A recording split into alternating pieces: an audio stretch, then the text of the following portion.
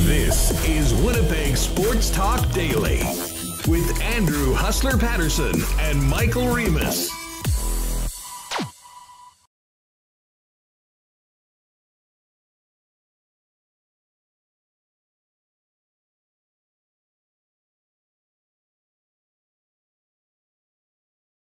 All right, let's do this, folks. What's going on? Welcome to Winnipeg Sports Talk Daily. Andrew Paterson along with you with Michael Remis, and we have a very, very fun and exciting show coming up today.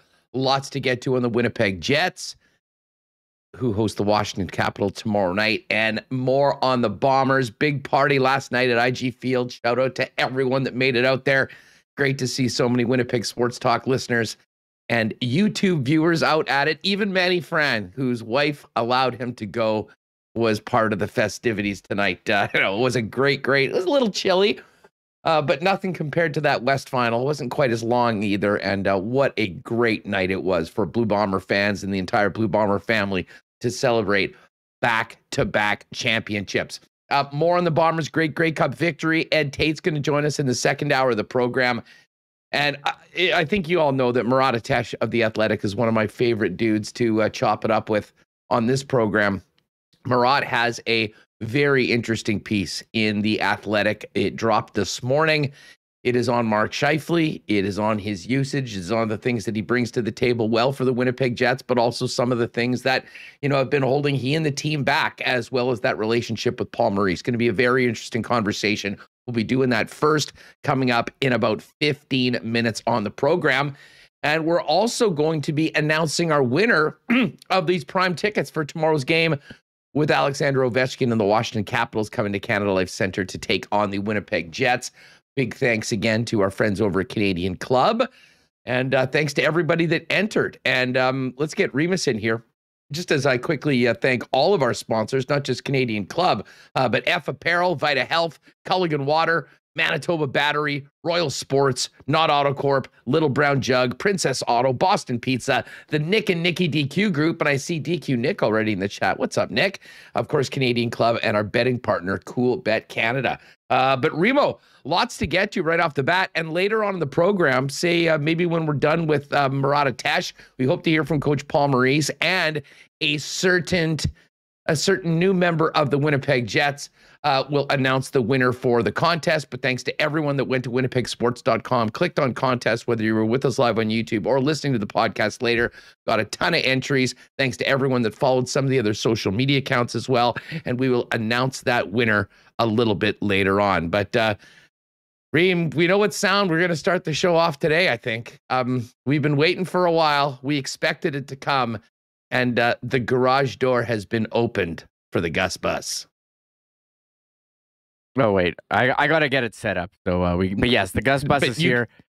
One sec. The Gus Bus is here. The garage door is open. Sorry. I had been sitting on this graphic too for like a week that I tweeted out from our account. So hold on. I'm getting... We can pull that up for the folks that are with us in YouTube. I'll welcome everyone. Actually, I should get the YouTube feed up on my screen as well, as we are live, and I can sort of follow what's happening with the chat. Yes, full speed. Eric's here.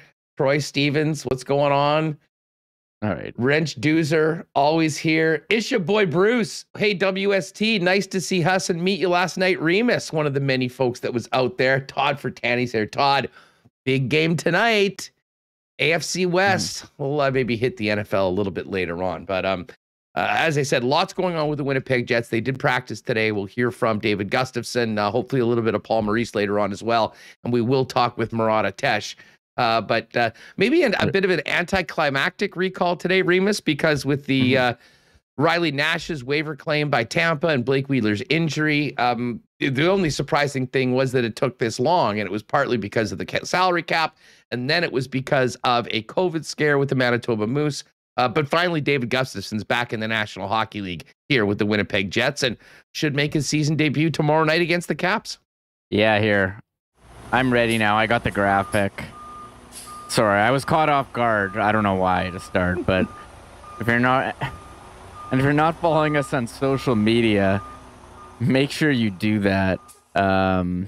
Here's the picture. I've had it like ready since last week. We've been waiting to go with this Gustafsson. Yeah, since Riley Nash, so pretty anticlimactic, but I'll toss it on here. There we go.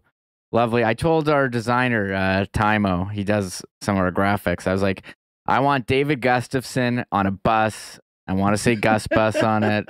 You do the rest. And he put this thing together. This is just absolutely incredible. So very fired up for the Gus Bus. Sorry for derailing the entire show, as Rob Mahoney mentioned earlier in chat. Yeah, I should have been more ready. Oh, well. Hey, you know what? There's lots going on today. I mean, the fact of the matter is, coming into the show, you will usually talk about some of the obvious things that we're going to be talking about, kicking around a few other things, and then all of a sudden we got this Blue Bomber schedule. I mean, the party isn't even finished, Reem, and we're already looking ahead to a home and home. I know everyone was choked that we didn't get a chance to see Ottawa this season for many reasons, not just that Paul Lapéry, our old friend, is now the head coach out there in Ottawa, but they're going to start off with a home and home against the Ottawa Red Blacks next season. Of course, we got the Banjo Bowl back here on a Saturday afternoon, 4 p.m. start, the Labor Day Classic. Maybe we'll go through that a little bit later on with Ed Tait, although I think still the focus of our Bomber conversations is going to be on the championship, running it back, everything that happened on Sunday. But Remo, seeing a bunch of comments from folks that are, that maybe said hi to us, who were there last night. What a cool scene it was at IG Field last night as 8,000 Bomber fans braved the elements, showed up, stood up, and partied with the Grey Cup champs for a good 90 minutes plus last night outdoors. Yeah, I thought it was pretty awesome. And it's funny, we got there and I was like, usually when you go to cold playoff games, like you don't have to do them for like years, and you kind of forgot how cold it was and you're eager to go back. We got there, I was like, I didn't think I would be here like 10 days after the West Final, which I've referred to as inhumane conditions, but it was actually pretty nice yesterday. It was cold for a bit, but I got to say the Bombers, you didn't have a parade for what Zach Calero said were reasons, which is fine, but I think they made the most of the situation yesterday. It was a very well done ceremony led by Bob Irving. They showed highlights on the screen, had a number of speakers. But then it was the time for the main event, Huss, when they brought out the players. That's what everyone wanted to see. And, they got driven around on trucks, saluting the fans, spraying them with champagne. Saw Big Hill handing out some of his equipment. I thought it was awesome. I think sets a standard for what a celebration can be. I saw someone, I thought there was maybe like 5,000 to 10,000. I saw someone, I think Bob Irving said there was like 7,500. I would agree with that. I thought that was accurate, but I mean, some awesome pictures on the Bombers social media. I took one of the defensive backs, put it on our Instagram. It was great here, and I'll just throw them up. Remember now. Yesterday? Yeah, you throw them up on YouTube while we're talking about this for everyone that's watching with us live or coming back later on to check the replay, which you can do, of course, anytime. And when you do get on the YouTube feed, just make sure you hit that red subscribe button. And if you haven't already, hit that thumbs up button. Great to see everybody here. We talked yesterday, Remis, about, we all remember the parade, and there was all sorts of all-star performances. Chris Strevler leading the way. Lucky Whitehead, a huge part of last year's celebration. And we speculated yesterday who were going to be the standout dudes of the 2021 Grey Cup celebration. And I had mentioned two guys that I was looking forward to seeing what they were bringing. One was Winston Rose, and number two was Sergio Castillo. And the question was, and I said this half jokingly, I wonder whether Castillo will show up with the blue and gold Lucha Libre mask that he had been wearing in the locker room and tweeting out pictures. Well, Castillo didn't just show up in the Lucha Libre mask. He had a poncho on as well. I mean, if you didn't know who it was, there's the, there's the picture. God, that's hilarious. He was having so much fun last night when he came out with the specialist. And there's a picture I put out on Insta as well with Sergio, who was still in the wrestling mask, still in the poncho. Willie Jefferson gave him the championship belt from one of the Bombers super fans, El Tony Tones, and then Willie J and Sergio walked over to, I believe, the section of the fans where Tony, the guy that actually got that belt made and normally wears it at games, was. So Castillo was hilarious, had a great time, and certainly stood out.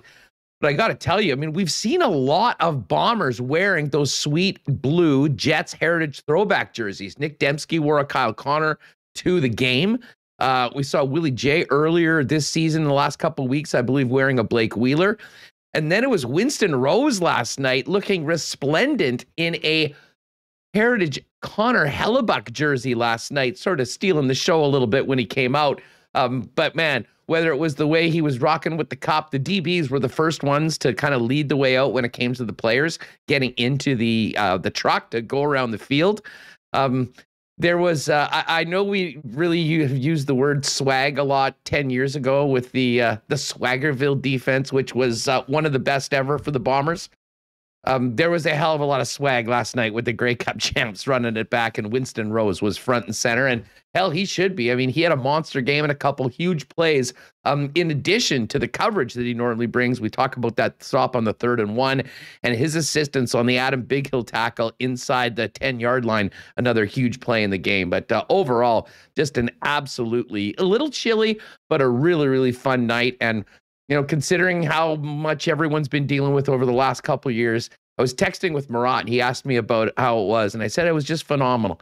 I mean, it was, I can't remember the last time I was in a place where everybody was so freaking happy. And the West final at the end was sort of maybe like that as we left, but that was like a marathon of endurance. This was a little different. This was a celebration. This was a party, well-deserved for both the Bombers and their fans. And it's a night I think everyone that was there won't be forgetting anytime soon. Yeah, it was awesome. Christopher Med in chat said it looked like a wrestling intro. And here we have Zach Collaros like walking out in the, here, I'll play it again, walking out with like the fireworks and holding up the Grey Cup. I don't know why it keeps pausing, but whatever. And the Grey Cup, absolutely incredible. So, some great pictures on social media from that. It was a great celebration. You know, fans got to do the O'Shea O'Shea chant when he came out with his family on a truck. Kyle Walters said going back to back to back is possible. Walters was awesome. Yeah. You know what? Walters, and he said he wasn't going to speak for very long, and he didn't. But I got to say, Walters killed it with his, he kind of welcomed the fans. He did a couple chants, gave a quick couple shouts out, and then said, last year or 2 years ago, we said we wanted to bring everybody back and do it again next year. It took a little longer, but we did it. And I'm thinking the plan remains the same. Bring as many of these guys back as we can and be back here. I guess it wouldn't be a full year with the regular schedule with every come out. It would probably be in about 50 weeks. So that's the one good thing with the later CFL schedule, folks. You don't have to wait as long until next season to start. We will touch the schedule a little later on, but who stood out to you, Reem? Anyone else that sort of caught your eye? I mean, I sort of called a shot about Winston Rose and Sergio Castillo. I will say this. I thought Andrew Harris was having the time of his life. And the throwback starter jacket and that like early 90s sweater that he had repping the Blue Bombers was awesome as well. But I mean, everything was great last night. That's what happens when you win a championship, especially a second consecutive one. Yeah, it was awesome to see them all, have their moment, lifting the Grey Cup. What a fantastic trophy. Andrew Harris, I agree. I've seen him on Instagram on the like the vintage resellers, these guys who get, find all the vintage clothing and stuff. And he's bought a number of vintage Bombers stuff. And yesterday was no different with him rocking the thing. And yeah, here he is drinking from the Grey Cup there on the truck, and then pouring one for Zach Collaros as well. So It was a great party, great celebration. Under the circumstances, very, very well done. I mean, couldn't have a parade, but I thought this was pretty cool too. So it was fun to be a part of. It certainly was. Manny Fran, Hustler pressured me to go to IG Field. Well, I knew you wanted to go, Manny. I just thought that, you should prioritize that. The big question is, did your wife come? I mean, I know you were going to make sure she was cool with it, but I maintain that should be a family event. I mean, these Grey Cup championship celebrations don't come around every year. Well, hopefully they will. They have the last 2 times they played a season, but we all remember how long it was before then. So anyways, great to see everybody there. Great to see the Bombers there. And, once again, I just have to say, to everyone from the top to the bottom of the organization, congratulations and well done. This is the model franchise of the Canadian Football League right now. And we as Bomber fans in coast to coast are the envy of fans across the Canadian Football League. And it was a long time coming. And, Wade Miller, had some words at the beginning of the event. Very deservedly. I mean, is the guy that really started this complete turnaround, taking over whatever it was in 2013 when this team was about as low as it could go. Kyle Walters, the work that he's done putting this football team together piece by piece has been absolutely phenomenal. And I mean, I don't know what more we can say about Mike O'Shea. We've talked to players about Mike O'Shea. We've heard people close to the football team talk about the effect that he's had on it. But maybe the most fitting and telling little tidbit of media from last night wasn't anything that happened on the podium, wasn't anything that was going to be broadcast on the news or on the OB broadcast or from fans in the stands. It was a quiet moment after it all finished up, where Mike O'Shea and his wife are out there grabbing a few things and helping clean up the event after it was all done, lending a hand in to the people that were putting it on. And by the way, big shout out to the Bomber organization and everyone that was involved in putting that on. Here's the bit right there. And, I've seen a bunch of tweets today about it. And, again, we'll talk to players about what Mike O'Shea means. And we all know the culture that he's instituted. But this is a guy that talks the talk quietly, but walks the walk very loudly. And I'm not sure there's a better example of a guy and the sort of person that he is and why this team has been successful than the all hands on deck nature of doing whatever it takes to help the team. And that was just a tiny little example of it last night, but I thought it was very fitting. Yeah, shout out to Joey Slattery from CTV for grabbing that clip, which you might say has gone viral. Mm-hmm. But yeah, I mean, everyone we've talked to, they love him. They love playing for him. And I mean, Mike O'Shea, I mean, when he was playing us, was he not the scariest player out there? The guy you absolutely did not want to go against. And he's turned into a great coach, undefeated in Grey Cups as well. And yeah, I mean, a lot of admiration from the players. You heard them chanting O'Shea, O'Shea, and then all the fans as well. were too. Yep. And he knew that would go. Just like, oh, please, no. I mean, just so modest, so humble. And I'll say the same thing about Bob Irving. Bob was out there in what may very well be. I mean, I'm sure there'll be some, maybe team celebrations or a dinner or something that Bob absolutely will be involved in.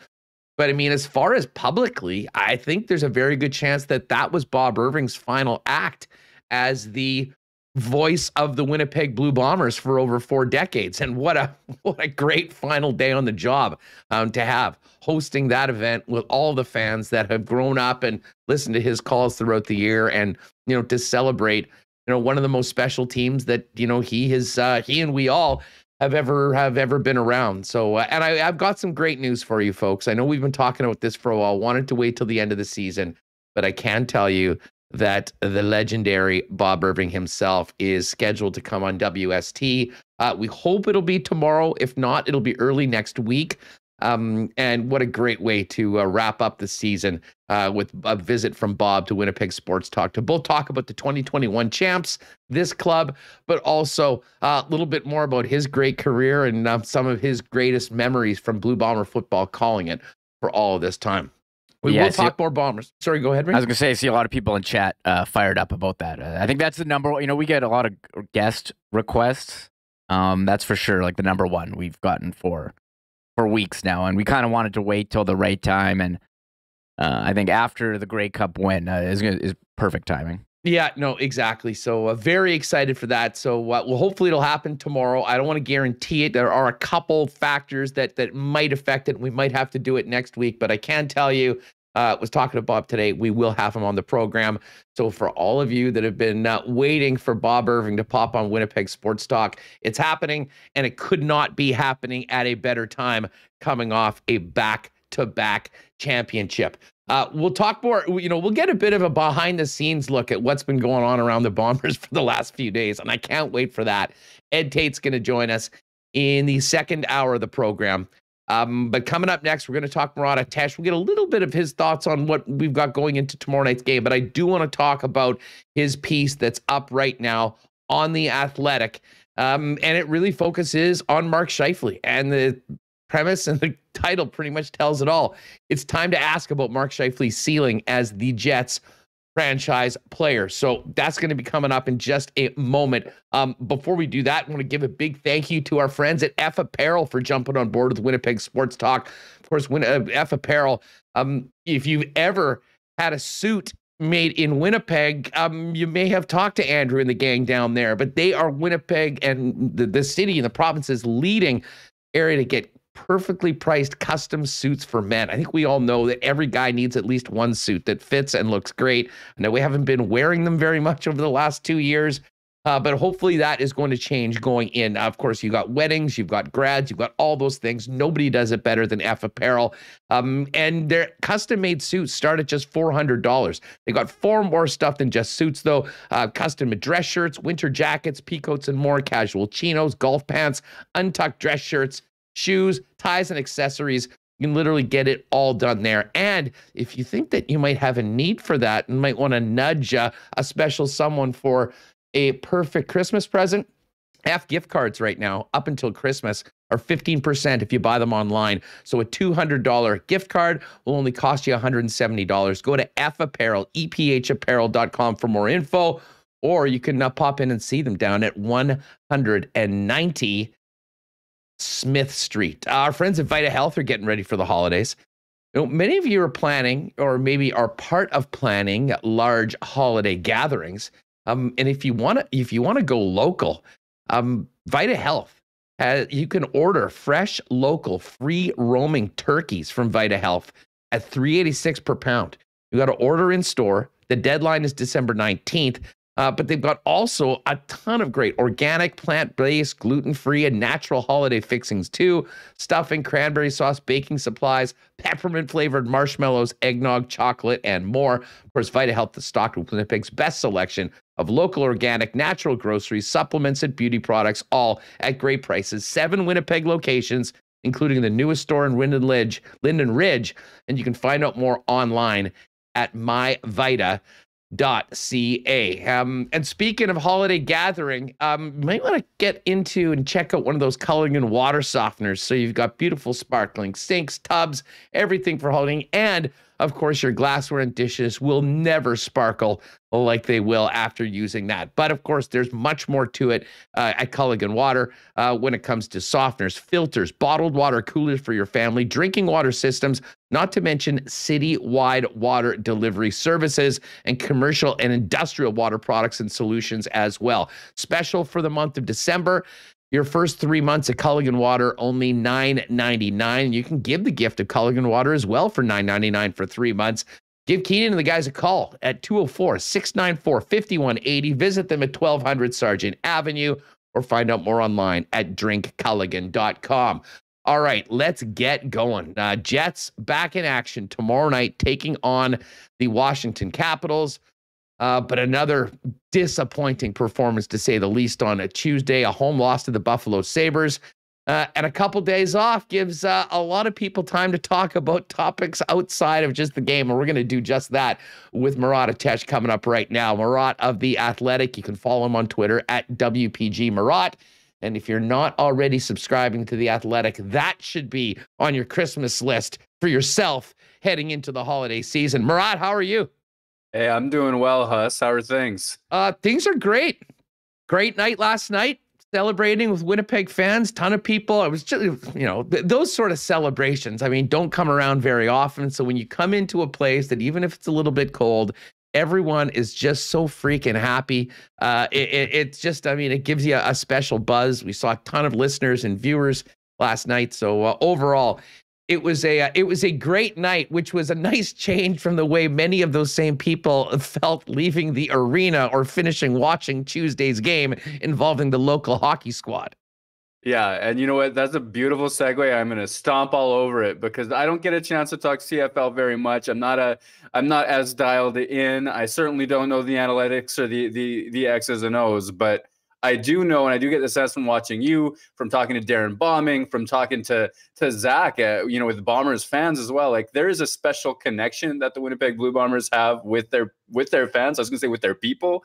And it's been fun to just kind of vicariously watch those photos that you put up, that Remis have put up, that have been around the internet. Like, that's fun. Congratulations to Winnipeg, I should say, on that one. Yeah, I mean, it's a special team. It's a special group of guys. And it's something that, and I don't know if you can ever put a finger on it, whether it started in a particular place, whether it was Jamarcus Hardrick jumping into the stands after touchdowns of an old lineman doing it, or some of the events, or maybe just the aftermath of winning in 2019. But there really is a connection between this city and the fans of this football team that is reciprocated from the team and the players, unlike any that I've seen before. And, then when you can have the success that they've had on the field, it creates weeks like this past one and nights like last night, and one that, that we all dream of having something like that for the hockey team going forward. And I will say that, Murat, to segue back to the pucks. Holy smokes. We'll get to your piece in a minute, but just what did you think about Tuesday's game? I mean, it was another one of those games where they're playing against an opponent that straight up is not as good as them. There were times where they looked like they were just dominating the game, toying with them at times. And then you sort of watch this third period with not a lot of life in the building, not a lot of life in the team, not a lot of pushback after falling down. And it's another regulation loss to a team that when you look at the schedule, I know they're all NHL players. You got to take everybody seriously, but I mean, that's a game you just have to have when you're in the middle of a dogfight with 10 or 11 teams on the edge of a playoff spot in the West. 100%. That is the game that the Winnipeg Jets have to have. It's an effort that has to be better than it was. And I personally thought, and this is even in the early going, when Winnipeg was picking Buffalo apart. For example, Kyle Connor gains his own, doubles back, fires through a perfect seam to Mark Scheifele. One-timer opportunity. Buffalo's goalie, whose name I can't pronounce, gets the pad out. You almost saw Scheifele celebrating before the puck goes in because it was such a good scoring chance. And Kyle Connor in particularly, I thought, was kind of going globetrotters on the Buffalo defense early on in that game. Maybe not the first couple of shifts. There were some issues exiting the zone for a lot of Jets. But even during that period when things were going well, there was a softness to Winnipeg's game. There was a chance creation through one flavor only to Winnipeg's game. And I don't think that it was as committed of an all-around offensive game, even as the scoring chance numbers might suggest, though they probably generated enough to deserve better than 2 goals. The thing that bugged me the most about that game, though, is when things didn't go their way, when that pond hockey style of game didn't turn into goals and didn't turn into a lead, their defensive game just fell apart. And for example, you have that one shift that leads to Buffalo's second goal where Christian Vesalainen and his line mates on what was then Winnipeg's third line, I believe, depending on the shuffling of the day, were caught out for a really long defensive zone shift. They get it into the offensive zone. Everybody's able to change but Vesalainen. Scheifele's line comes out. Kyle Connor's there. Andrew Kopp's the one forward who isn't able to get back out. The defense has changed. DeMello and Beaulieu have gone off, and now you have Morrissey and Schmidt. So presumably you have 4 out of 5 guys are happy, healthy, energized, and they've completely recovered. Buffalo takes the puck into their zone, gets a step on the Jets to be sure. That's fine. Winnipeg falls into its man-to-man defense, as is just fine in that scenario. But then it just falls apart. Josh Morrissey chases his man up high, which is allowed. That's part of the program when Winnipeg's in a man-to-man formation. Nate Schmidt follows his man to the corner. Same deal. That's allowed. But you know what that leaves is the net front. Kyle Connor is there. He doesn't pick up on the guy that's over his shoulder. But where's your center on that play? Mark Scheifele is high in the zone, and not only does he not have his man, he's on the wrong side of Vinny Hinostroza, high in the zone, so that the pass that gets made for that second goal is made for free.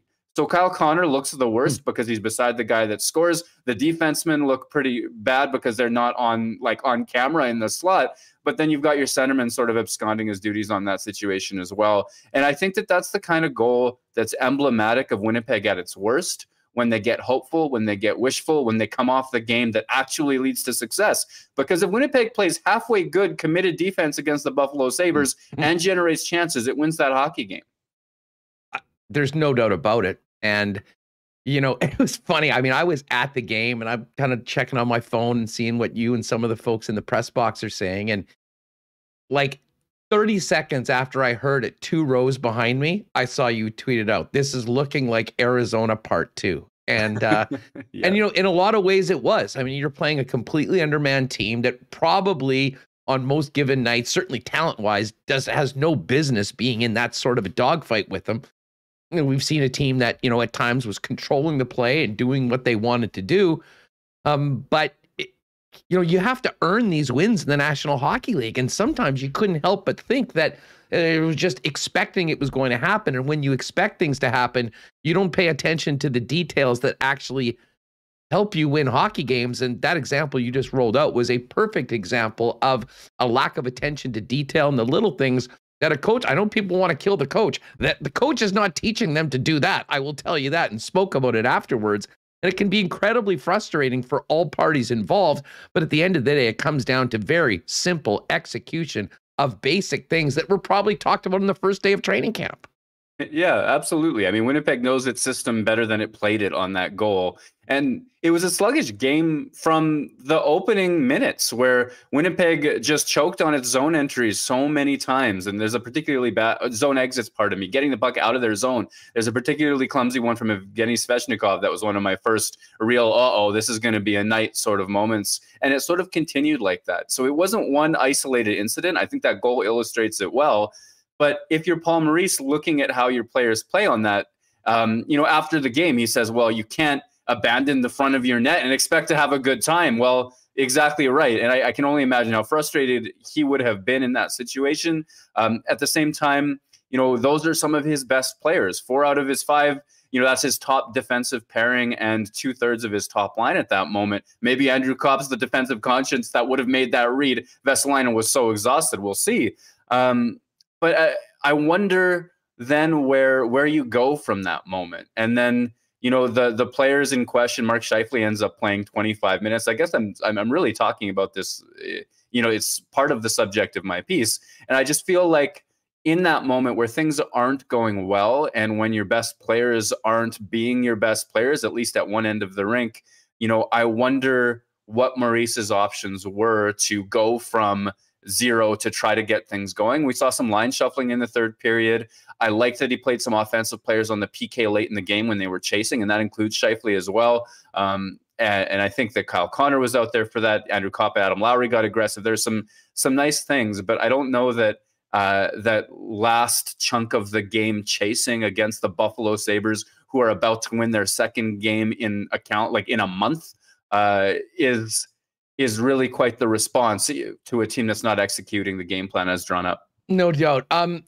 You know, and I hate to get because listen, I'm as guilty maybe as anyone more because I'm very emotionally invested in all of this. I own it. You know, I was miserable for those days coming out of that Arizona game, and we had some conversations that maybe are some of the ones that, you know, you'll have with a friend over a beer.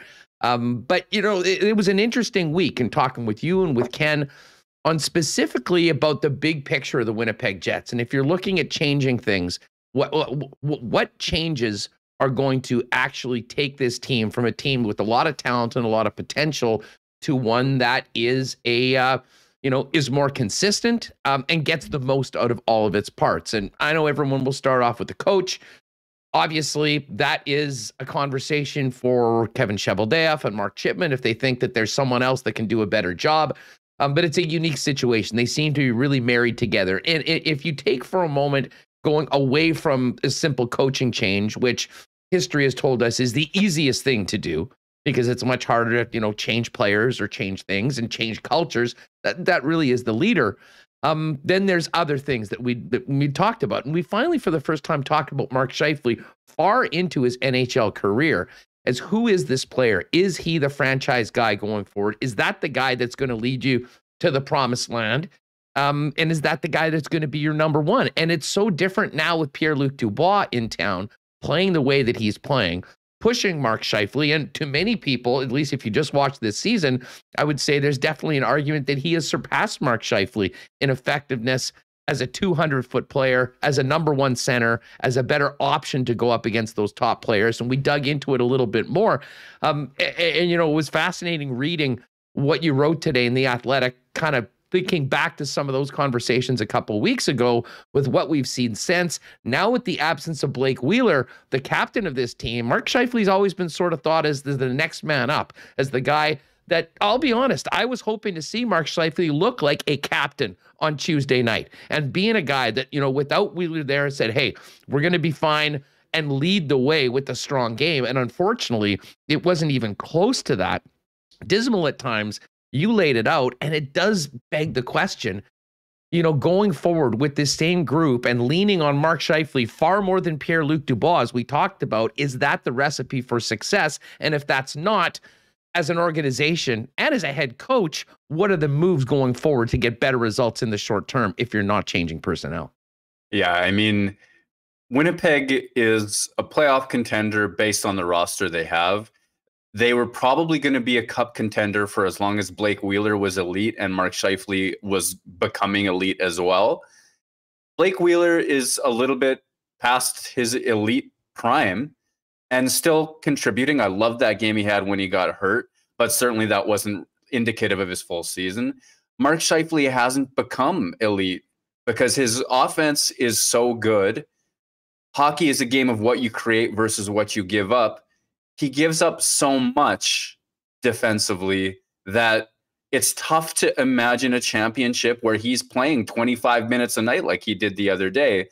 And I remember this was, you know, in Seattle where he's back checking on what's a one-on-one with Nate Schmidt's defending a Kraken player, and Jamie Oleksiak is trying to jump into that play to make it a 2-on-1. Mark Scheifele's back checking through the neutral zone. He has a step on Oleksiak and then stops. Oleksiak turns it into a 2-on-1. It becomes a scoring chance.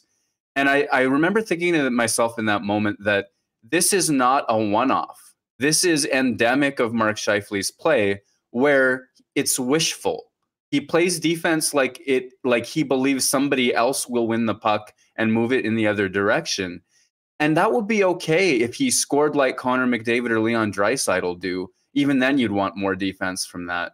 So then how do you get this player who has at times shown that commitment? You know, against Edmonton, for most of that playoff series, I thought he was really good. And, you know, earlier in his career, I thought that there was a little bit more commitment. So it's there. The ability is there. He makes such smart reads all over the offensive zone. I don't think he's getting blindsided in the D zone. I genuinely do think that defense is a choice and a decision and a commitment level that he has not decided to make often or consistently enough this season. So then how do you improve? How do you take the team that relies on him so much and improve? If it's not a snap your fingers and he's a complete Ryan O'Reilly type player, well, then there's got to be something else. And for me, it starts with minutes distribution. He's averaging 2 minutes extra compared to Pierre-Luc Dubois at 5-on-5 every single night this season.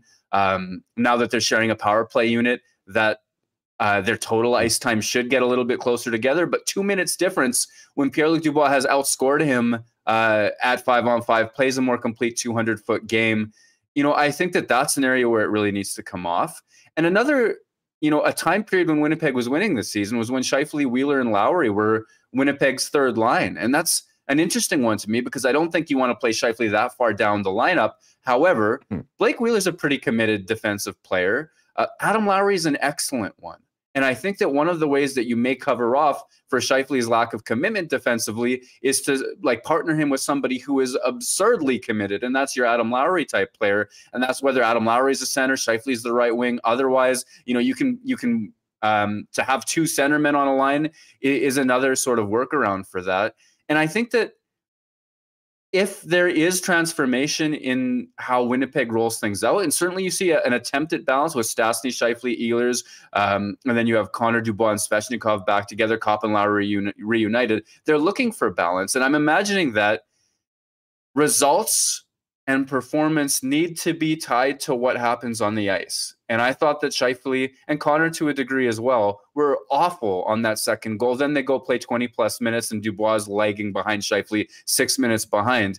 Well, if you're trying to create a culture of winning or a culture of accountability, when a guy plays like that, he's got to see the bench a little bit more frequently than simply having it trotted out. So perhaps a reduction in Scheifele, an increase in Dubois, and certainly, you know, if you're looking for opportunities, and maybe that was the purpose of having Kopp on that line, you gotta cover for him. You need to have teammates covering for this defensive performance that simply isn't there.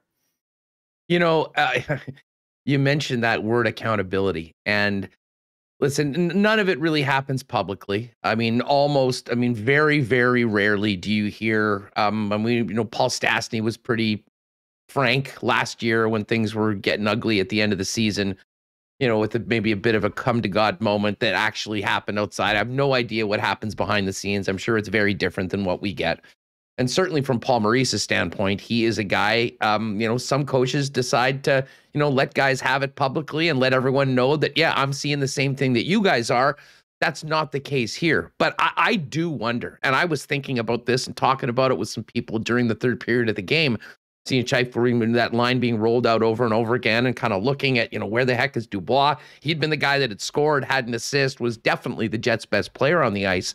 And I got thinking, from a team perspective, from the guys outside of that top line, I mean, what do those decisions do to the mental psyche of a team that, I'll tell you what, I mean, if you're on the fourth line or if you're on the third line and you make a terrible giveaway or make a real gaffe, there's no hesitation to take a seat and allow the guys that are making things happen get out there a little bit more.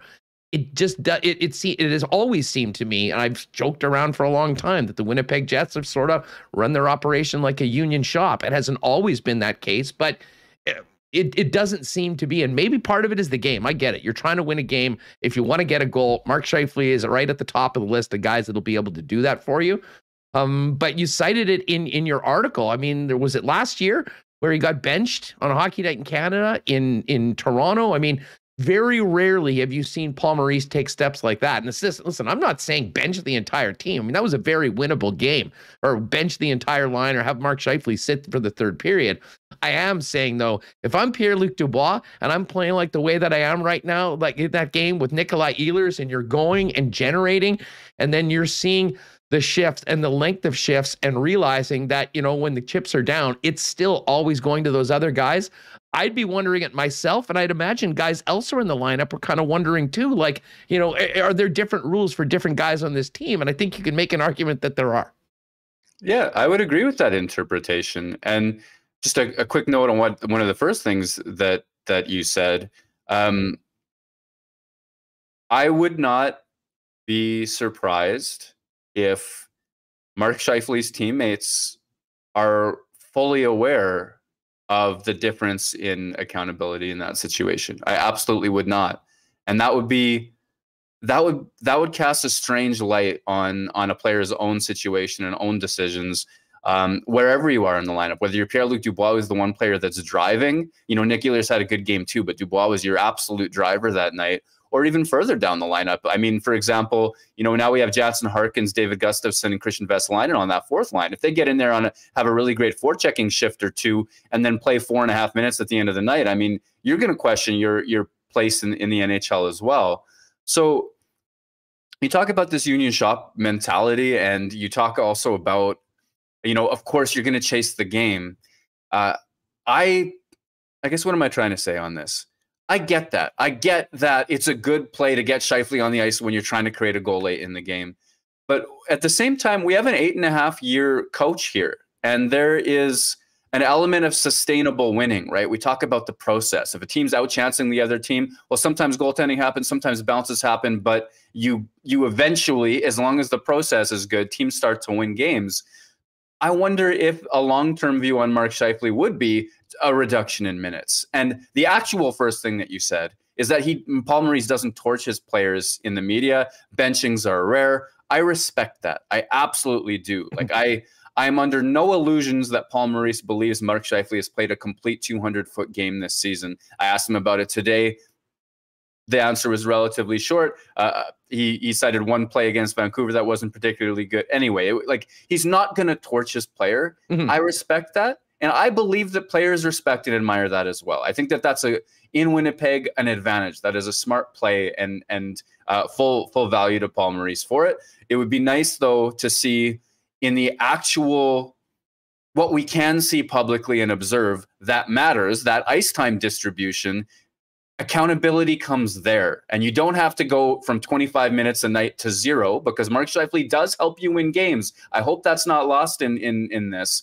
It's just that he could help you win an awful lot more with more defensive commitment. And it's in him somewhere. It's not coming out, and it hasn't come out consistently for some time. Meanwhile, you have these other players who should be taking those minutes. And at first it was Nikolai Ehlers, and now it's Pierre-Luc Dubois. And in that middle six group of NHL Jets hierarchy, I wouldn't be surprised if there is frustration. I believe that there probably would be.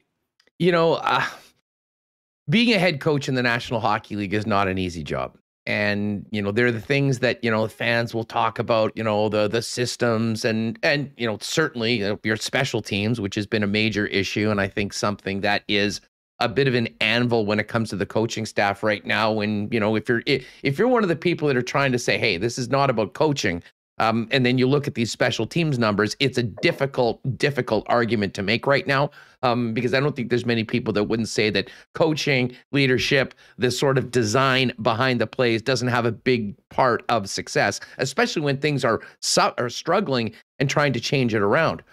But I also realize that Paul Maurice is a very smart man. He's an incredible communicator. He's been around for a long time, and he has maybe been the greatest when it comes to self-preservation. Just look at the numbers. John Cooper's the longest serving. He's got a couple cups. The next guy is Paul Maurice. And I think part of it early on was realizing that if he's going to be the head coach, they've got Mark Scheifele signed to this 8-year deal. He is their superstar. He is their number one center. That line is going to be the team that, makes or breaks it. And they did it very well in 17-18. And we will all remember the height of Scheifele's career, 14 goals in 17 playoff games, leading the team past Nashville, all of that. But it really does seem, from the outside at least, that over the course of the last couple seasons where things took a real dive since then, everything has been modeled to make the number one center and the guys in the leadership group as happy as possible. And it's sort of being about them. And at times people have thought that there was kind of two rooms, if you will. There was the guys at the top that doesn't matter what they do, they're going to be rolled out there, and they're going to be the guys that get the ice time. They're going to be the guys that are on the power play, and so on and so forth.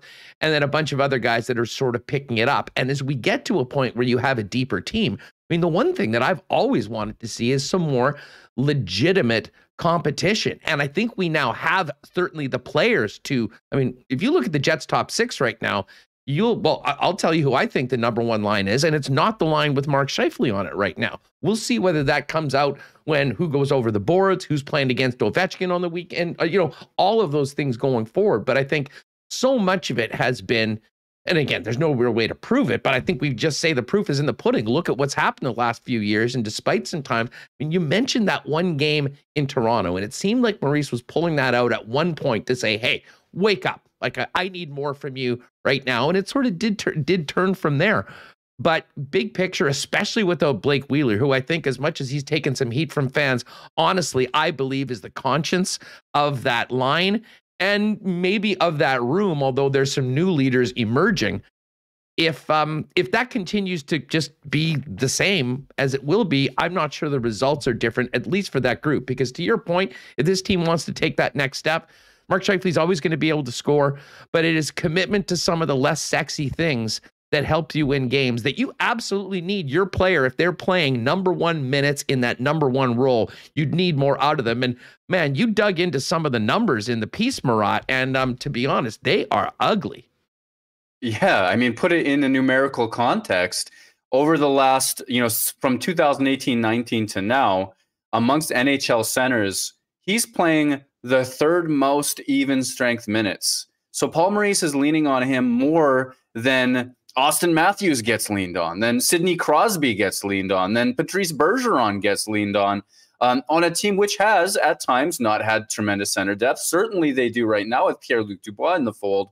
So that's an interesting one. Okay, well, if he's top 10, top 5 in ice time, well, let's look at the results, right? We know he's, I believe that Mark Scheifele is one of the best offensive players on the planet. I don't think I need to prove that to anybody. He sees plays other people don't. That's there. But then if he's creating such dangerous plays all of the time, and he's playing with such good players, and Connor Hellebuck is his goaltender, then shouldn't he drive goal differential? Shouldn't Mark Scheifele be on the ice for a disproportionate amount of goals for compared to against? Well, at 5-on-5 over the last 3 years, I think he's at +4 right now, if I recall what I wrote correctly. He's outside the top 50, not just of NHL players, but of NHL centermen in this 3-year span as well. And that is, I mean, +4, plus 11 if you count 3-on-3 and 4-on-4 and all of that stuff too. That's better than 0. It's better than minus. You can say that that player has slightly helped you win games whilst playing against top competition. But Mark Scheifele is capable of so much more than that. And a top center that gets played the third most even strength minutes should give you so much more than that, where however it gets done. I have time for players that are offense first, as long as they're outscoring their problems to an extreme degree. Mark Scheifele hasn't demonstrated that.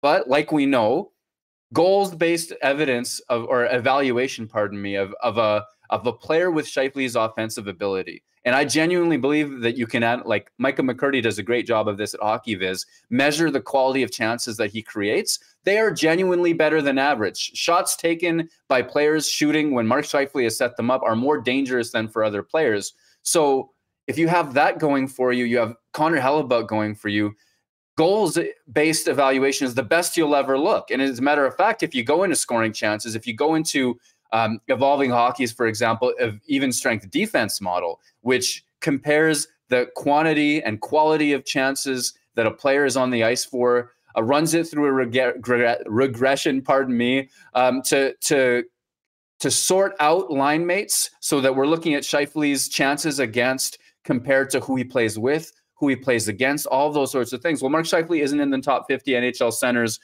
for that either. As a matter of fact, I think he has the 4th worst even strength defense in the entire National Hockey League. And you might be able to explain that away if he played 4 minutes a night. The sample's all weird. If he'd barely gotten to 200 5-on-5 minutes so far this season, well, he's well over 400. And that's the kind of sample size where these numbers actually begin to have a little bit of credence. Some of it is results-based. Some of it is based on luck can play a factor, not at that sort of sample size, not as much anyway. Certainly the goaltending hasn't been crazy horrible behind him. His the percentages don't say anything. He plays slightly more offensive zone shifts than defensive zone shifts. He's not asked to do the heavy lifting, like disproportionately heavy lifting in terms of the other contextual factors. So then you want more. You just want more from a player with that much ability. There's no doubt about it. Murat with us from The Athletic. Folks, check out the piece today in the Athletic. It just dropped this morning. It's called "It's Time to Ask About Mark Scheifele's Ceiling as the Jets franchise player." Let's get to going into tomorrow night, because coming out of that game, the blender, maybe a new blender for Paul Maurice, but it went back to a couple familiar looks. But it is interesting that Kyle Connor is now back with Pierre-Luc Dubois and Svechnikov moving up. This was the line that was having a lot of success before the swap of Wheeler and Svechnikov, and then a number of changes over the course of the past month. And Nikolai Ehlers back with Mark Scheifele. Let's just focus in on the top 6. What do you make of the changes, and how do you think that those two lines will be deployed? Because a big part of Scheifele being out as much as he was, I think, in that game was the fact that he'd been playing with Kyle Connor, who has been Winnipeg's most dangerous offensive player, and they needed goals. They're not together anymore. Yeah, I think that it's a reflection of who's working right now. And so Kyle Connor with Dubois and Svechnikov. I like the way that Kenny listed that out. I see your graphic right now. They're listed as the #1 line. I'm not sure that we'll see the minutes play out like that because of Scheifele's spot in the pecking order. But Connor and Dubois have been going. They've been a dangerous combination all season long. Even you split them up, they're the dangerous ones. They're the ones that can create. And the other night, Nick Ehlers would belong in that group as well. Now you've sort of split them up, split Ehlers away from them. You've promoted Svechnikov. I guess what that is it's looking for a rejuvenation of that offense against anybody balance, where Svechnikov isn't going to be the most dangerous player on that line. And sometimes he defers a little bit much to those other two players, in my opinion, for the best outcome, pardon me. But we saw success with that group, and we saw them play a relatively good 200-foot game, Dubois especially, and generate against just about anyone. I think that is a viable top 6 line you don't have to worry of the matchups against. Paul Stastny will be the defensive conscience on the Scheifele and Ehlers line for sure, not only because he is probably makes the best reads and has the most commitment in the defensive zone. It's his experience as a center as well. A superior faceoff person to Mark Scheifele through most of their careers as well. There's a lot to like about him fitting. I think that his job will be defensive conscience, although he's made some really nice passes and generated turnovers in the last little while. I think he's on a mini heater as well. Scheifele and Ehlers will look to create offense. And the interesting thing is we don't see a lot of Scheifele and Ehlers together. That 2018-2019 season, they played a whole bunch. It was Scheifele, Ehlers, and Wheeler, and they destroyed their competition. They outscored their opposition by a mile. The Connor version of the line didn't during that season, but you didn't see them stick together. And I think that one of the reasons is stylistic. I mean, Ehlers is a little bit tougher for Scheifele to predict. Ehlers goes wide and takes these wide arcs through the offensive zone and then doubles back, whereas Connor's a little bit more of a straight line player. And he has a sense of timing, I think, Kyle Connor off the puck that Scheifele really appreciates. Well, I think that we're going to look for Scheifele and Ehlers to create a certain type of chemistry. Now, for me, that's your third best line from a defensive standpoint. And probably the matchup shouldn't be as severe for them if you're Paul Maurice. And then you get to Koplauer and Tony Nato, and that's where you get Ovechkin as far as I'm concerned. I mean, you've reunited your two defensive towers for a purpose. And I have to believe that it's for playing against one of the world's best offensive players somehow still in Alexander Ovechkin. Yeah. And I think a lot has been made of the lack. The third line had never really found itself so far this year. I mean, we certainly hadn't seen some of the offensive contributions that we had in the past when those guys were together, especially with Mason Appleton last year, who I thought as a group, they really were effective. And Paul Maurice played them as such. I mean, they got more minutes than a regular third line because of how important that they were. So I'm looking forward. I think Toninato certainly has earned an opportunity to get a look, but I think the key of getting Kopp and Lowry back together will be significant going into this weekend. And then, of course, we've got the fourth line. And I got to tell you, I mean, David Gustafsson, the Gus Bus is here, along with Jansen Harkins and Christian Vesalainen. These guys have all played plenty of time with the Manitoba Moose. I think we've said this is the Jets model of developing players and sometimes over-ripening them. Anyone that's watched the Moose this year has seen David Gustafsson saying, I am ready. What do you make of that combination? And what do you hope? I mean, from a Jets perspective, what are the hopes that Gus will be able to bring to this lineup when he makes his debut for this season tomorrow night? Well, I kind of want to couch all of this in, there was a Twitter response to me posting that line that was, well, yeah, you'll probably get 2 shifts in the first period, 2 shifts in the second period, and 1 shift in the third. I'm not sure that will literally be true, but you're probably not going to see a lot of minutes from those guys. And that's the disappointing part, because what I think you would like to see from them and probably will see from them is a tremendous amount of energy, a tremendous amount of it. David Gustafsson is, counted on by the Moose in all 3 situations, big minutes at 5-on-5, such a responsible player. He plays a 200-foot game at that level, can play in the crease, on the boards, win battles in those situations, move the puck up ice. He's also good in transition and good offensively. I mean, with Cole Perfetti at the World Junior Camp, I believe Gustafsson remains Manitoba's highest scoring player as of the moment. So that's a player that can do a little bit of everything. He's faster than you'd remember him from back in his first Jets tour of duty a couple seasons back. He's stronger. He's smarter. His confidence with the puck is even greater. Jansen Harkins, you can count on him to skate almost like Tanev with a certain sense of chaos. There's a lot of speed there. There are times when, he was a playmaker and a really dominant offensive player at the AHL level. I'm not sure that we've seen that in consistent spurts, but then ice time has been a factor as well. Christian Vesalainen, there have been moments where you see him forecheck particularly well, but I think I continue to wonder about what his ceiling is at the NHL level, because he's got that shot. He has moments of that aggression. And then there are moments where he's just late to the seam. He can't get in position to use that shot that's so amazing. On that fourth line, with all three guys kind of at that same spot in their careers, trying to establish themselves, trying to prove that they're NHL players, despite whatever AHL minutes or low fourth line minutes they've played recently, I think you're going to get the best and most energetic out of all of those guys. And we'll probably have a lot of fans and observers and analysts too wondering why they only played 5 minutes and change at the end of Friday night, let's say.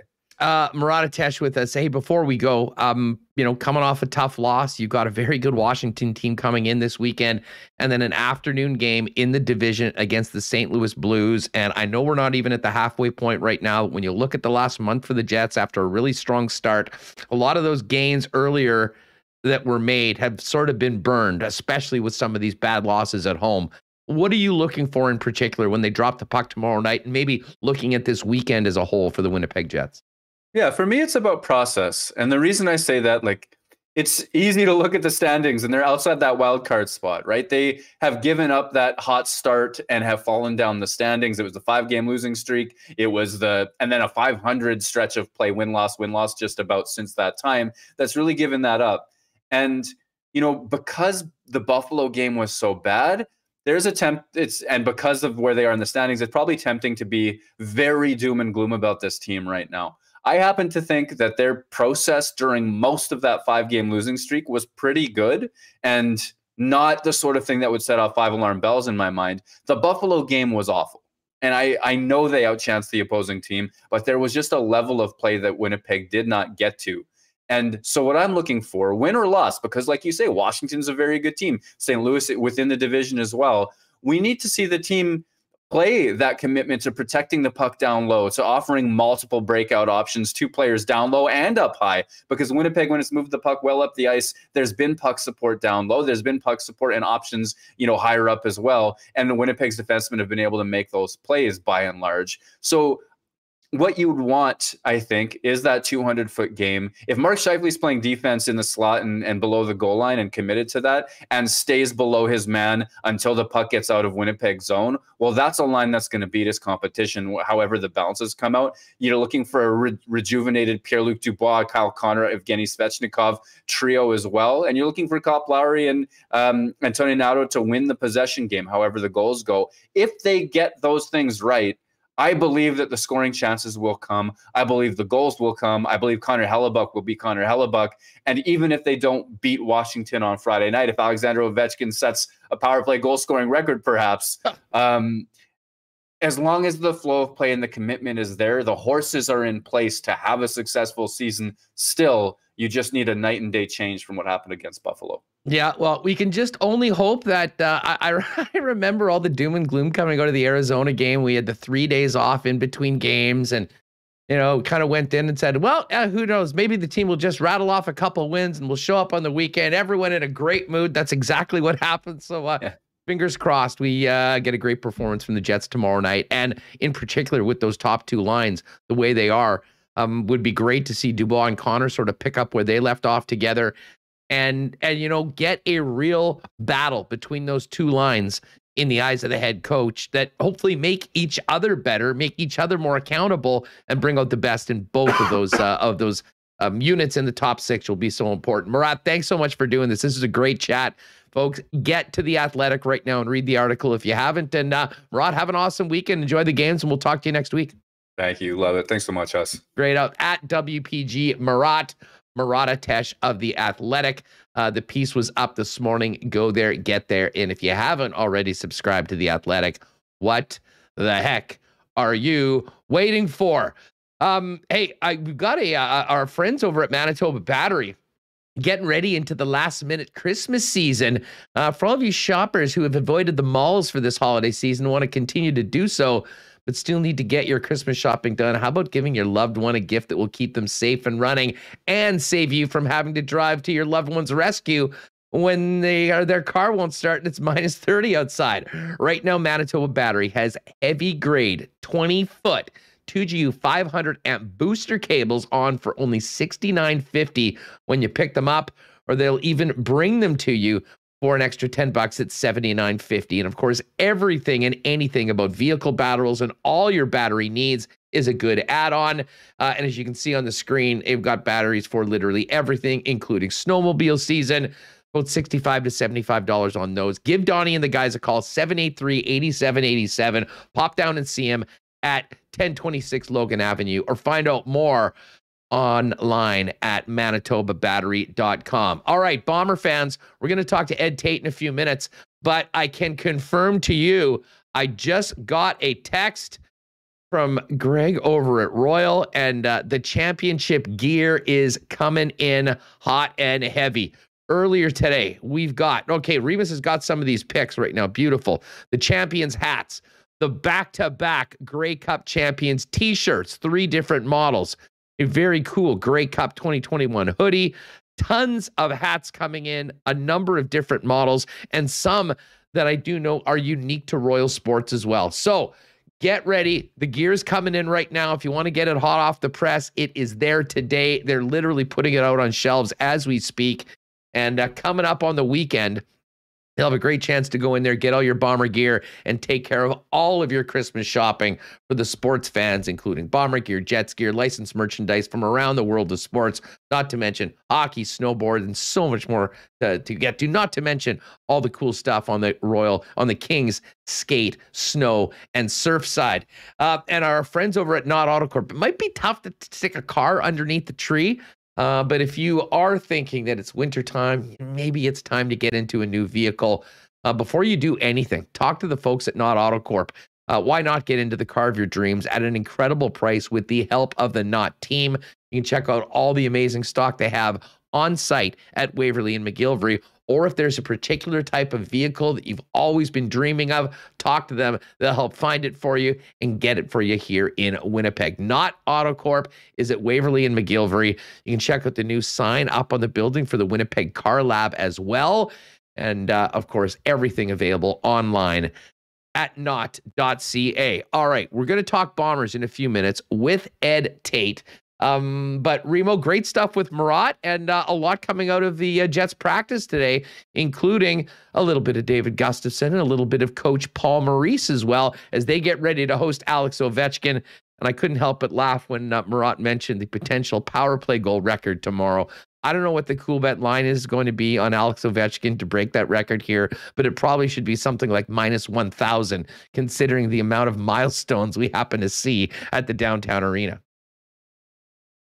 Yeah, Ovechkin scored his 600th goal against the Jets. I know Yager, I kept track of some of these milestone points.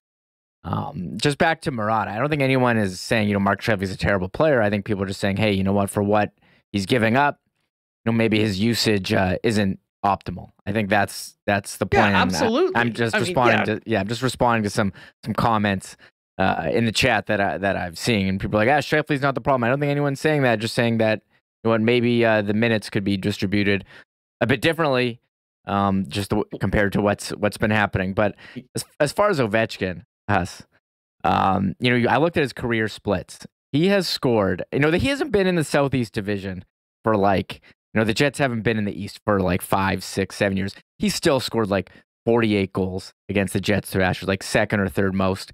He's got almost 100 points against the Jets Thrashers franchise. He murdered Atlanta, and even we saw it here. And a Friday night game at home against Washington is just giving me flashbacks to, I believe it was the 2012 season. So Ovechkin with an opportunity to set the all-time power play goals record tomorrow night is a guarantee.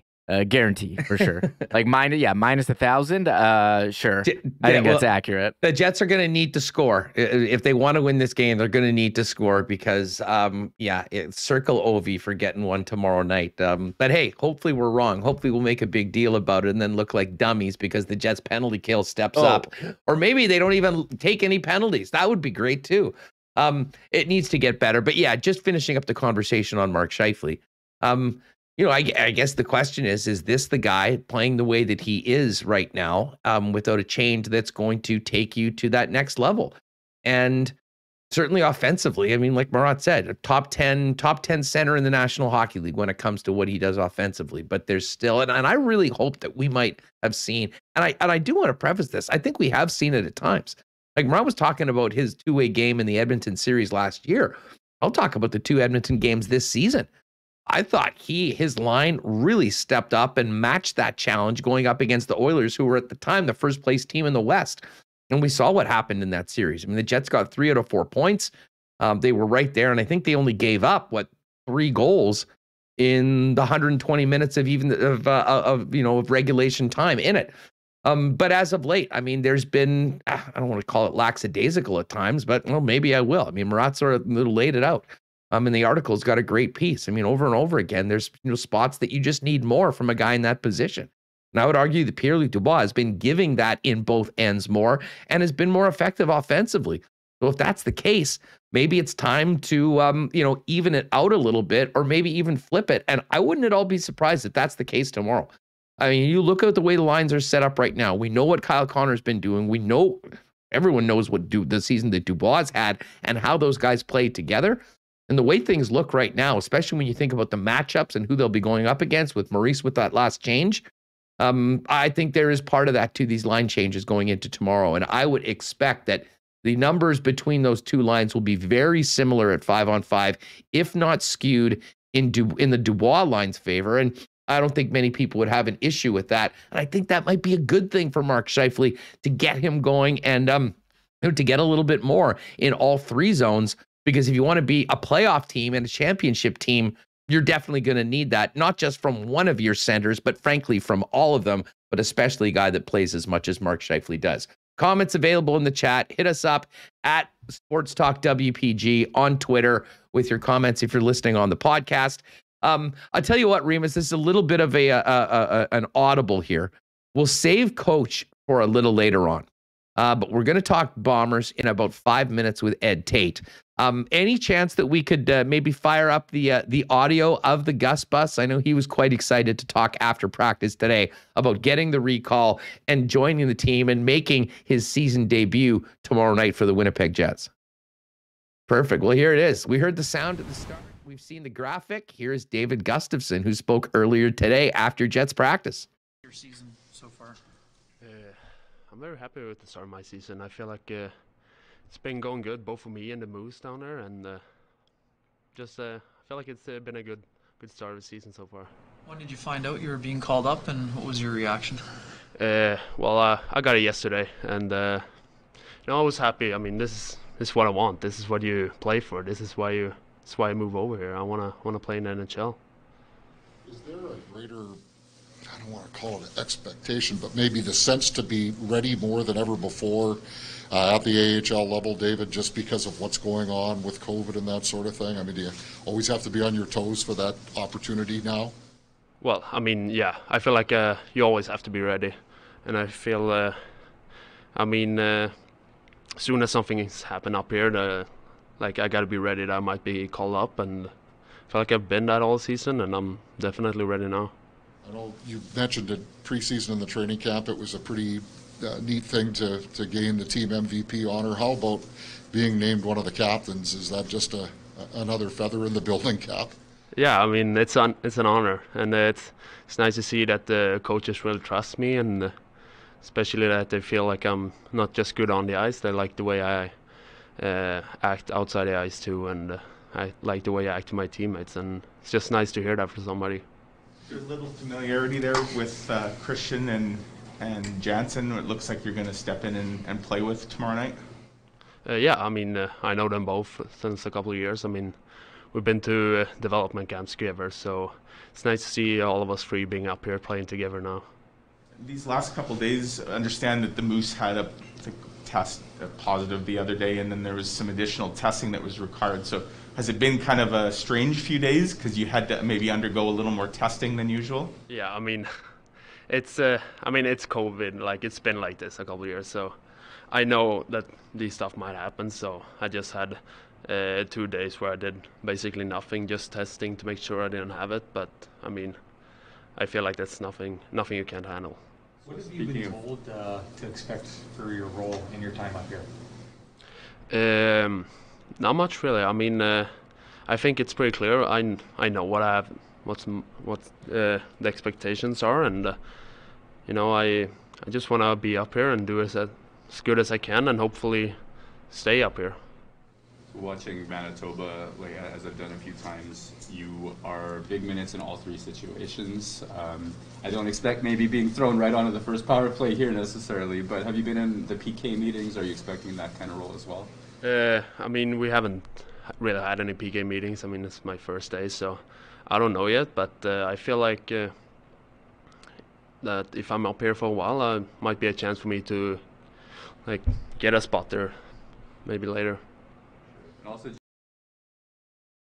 David Gustafsson, all aboard the Gus Bus. Kenny's at the wheel. I'll be taking tickets at the front of it. You're all welcome on it. Looking forward to seeing what he can do in the lineup. Hopefully, as you mentioned, help the PK at some point when he gets an opportunity. But I think all those three graduates of the Moose, Harkins, Vesalainen, and Gustafsson, be an exciting fourth line to see. Long time coming. Seems to have a great attitude. Very excited to be here, and that'll be another interesting story heading into tomorrow's game when the Washington Capitals come to town. And I'll tell you what, if he does get on the PK, we just talked about a certain Alexander Ovechkin that's looking to set a record. Wouldn't that be cool if he actually was able to help stymie that Caps power play and keep them off the board? We are going to get to some Bomber talk. What a night it was last night at IG Field. And I know afterwards, a little chilly leaving the building afterwards, but nothing that we couldn't handle. And I know a lot of people went to their favorite watering holes, hoisted a couple. And when you're talking about Winnipeg, there's nothing better than the great taste of Little Brown Jug beer. Of course, the 1919's the iconic brand, but they also have a new brew celebrating their 5th anniversary, which is the champagne-like extra dry IPA called the Brute IPA with flavors in citrus and stone fruit. They've got beautiful 5-year tulip glasses available. And man, the gift of Little Brown Jug is very popular under the tree. They've got curated gift boxes as well. You can do yourself or get ones that are already made. You can find out more at the tap room on William Avenue, or check them out online at littlebrownjug.ca with free delivery right now in the city of Winnipeg. So no excuses. Make your order, get it delivered to you. You won't even need the home, and you will be the best holiday host around town this year in Winnipeg and in Manitoba. Our friends at Princess Auto still buzzing over the big win for the Blue Bombers, great supporters of the blue and gold. And of course, very exciting times coming up when it comes to the Princess Auto curling teams. Hodgson and Carey just qualified for the mixed doubles Olympic qualifiers, which is coming up in Portage La Prairie. And of course, Jennifer Jones, the queen, the GOAT, going back to the Olympics. Princess Auto, proud sponsors of curling in Canada and Manitoba, and the place where you'll find the best deals on the most unique assortment of tools and equipment around, and everything you need to complete the projects on your list or start something new is at Princess Auto. There's 2 locations here in Winnipeg. Pop in, check out some great ideas for Christmas, or you can shop online 24/7, 365 at Princess Auto. And man, great night to head to a Boston Pizza. It's always great. You know, you always got the great pizza, the Boston's wings, the ice cold schooners. But oh, do we have an NFL football game tonight? My Chiefs taking on the Chargers. Big AFC West matchup. That's going to kick off just after 7. Of course, Boston Pizza, great place to watch NFL action. The Winnipeg Jets and the rest of the National Hockey League with the center ice package at all locations. And of course, was wild at BP the last couple weekends watching the Bombers on the way to a 2nd Grey Cup championship, which we celebrated last night. Let's talk a little bit more about the Grey Cup champions, as well as maybe get a little bit of an idea about behind the scenes, how much fun everyone's been having since that final whistle. And when you think of fun on Winnipeg Sports Talk, you think of Ed Tait, who joins us again. Eddie, how are you doing? How have the last few days been for you, my friend? They've been wild. Let's say it's been wild. It's been fun for all the right reasons, right? I mean, there was a moment in Sunday's game where I was writing the other story, right? And that would have made the last few days a lot worse if they hadn't rallied and got it done when it mattered. But it's been wild. I haven't gone nearly as hard as some of the other guys, but I got my fun in Sunday night, let's put it that way. And the rest have been kind of on fumes right now. It seems like the league and keeps announcing stuff. The CFL All-Star team came out. The schedule came out. I'm expecting that they're going to announce something right about when I'm opening my Christmas presents too, the way they're at it here. Hey, if you're with us on YouTube right now, you can check out that great photo of Ed with the Grey Cup afterwards, tweeted out by our pal Gary Lawless. Oh man, congratulations to you and everyone there, first of all. And I will say this, a lot of the people, I mean, we're talking about the coaches and the players. I got to give a big shout out to everyone behind the scenes that put together such a great night last night at IG Field. You know, those things just don't happen. You don't just snap your fingers. I'm sure there was a lot of people behind the scenes that were involved in working very hard and putting that on. And man, it was a special night for the Bomber fans that were able to get out to IG Field to celebrate with the champs. Yeah, you know, you make a good point. Let's salute those guys because it's not easy. You know, in 2019, there was the parade, you know, downtown through Portage-Main and down to the Forks. And, you know, they had to arrange a lot of things for that too. But it kind of was a little bit more organic, I think. You know, people coming out of their homes and businesses and hanging from the rafters and throwing beers at the players. That was fun in itself. But because of the different rules we're under last night, you know, they had to do a lot of things with the Jumbotron and the music, and it had to be a lot more choreographed, and they did a good job. All I did was interview a few players and then try to write a story out of it from the press box. So I applaud all those people that made it look like a real pro operation last night. It was good. Really? In the press box last night, Ed? Once a soft media guy, always a soft media, I guess, huh? Never change. What am I supposed to do? I can't use my fingers if they're frozen. Just busting your balls, man. Let's go back to Sunday. What a game. What a challenge for the Winnipeg Blue Bombers. Credit where credit's due. I mean, I was shocked at just how well the Ticats played on the line of scrimmage. I mean, that sort of has been the foundation of the Bombers beating up on these teams for the last couple of years. And it wasn't the case. And this was as great a test as we've seen this Winnipeg Blue Bombers team get, really, since they won the last Grey Cup in 2019. Yeah, that's a real good point. You know, I think a lot of people saw when Ted Laurent was their defensive tackle was ruled out on the Friday. I think it was maybe officially on Saturday because of the appendectomy he had. I thought a lot of people figured that Winnipeg would really be able to pound the ball even more so against Hamilton's front. But man, Jagarrett Davis had a hell of a game for them, especially through the first three quarters. And they did give Bombers all they could handle, especially up front. And, you know, Hamilton was able to pick its spots. They, you know, used the wind effectively like Winnipeg did when they had it. You know, but when it mattered most, do you remember just before the Darvin Adams touchdown in overtime, there were 2, 3, 4 runs by Andrew Harris where it was just what we had expected, right? They pounded the ball right up the middle at that Hamilton defense and kind of wore them down. And so while it was it might not have, you know, you might not have got a knockout like some people thought. You had to go right to the final bell to get the decision in that final round. The guys that got it done all year got it done again. You know, it wasn't just the old line; it was the defense that was outstanding. What, in your opinion, what was the turning point in the game, other than switching sides from the third quarter to the fourth quarter and getting the win? Yeah, some people will say the coin toss at the beginning of the game, right? Yeah, Adam Big Hill's biggest play, calling heads. Yeah, there you go. Yeah, that doesn't show up on his resume for most outstanding defensive player, but you could say that counts.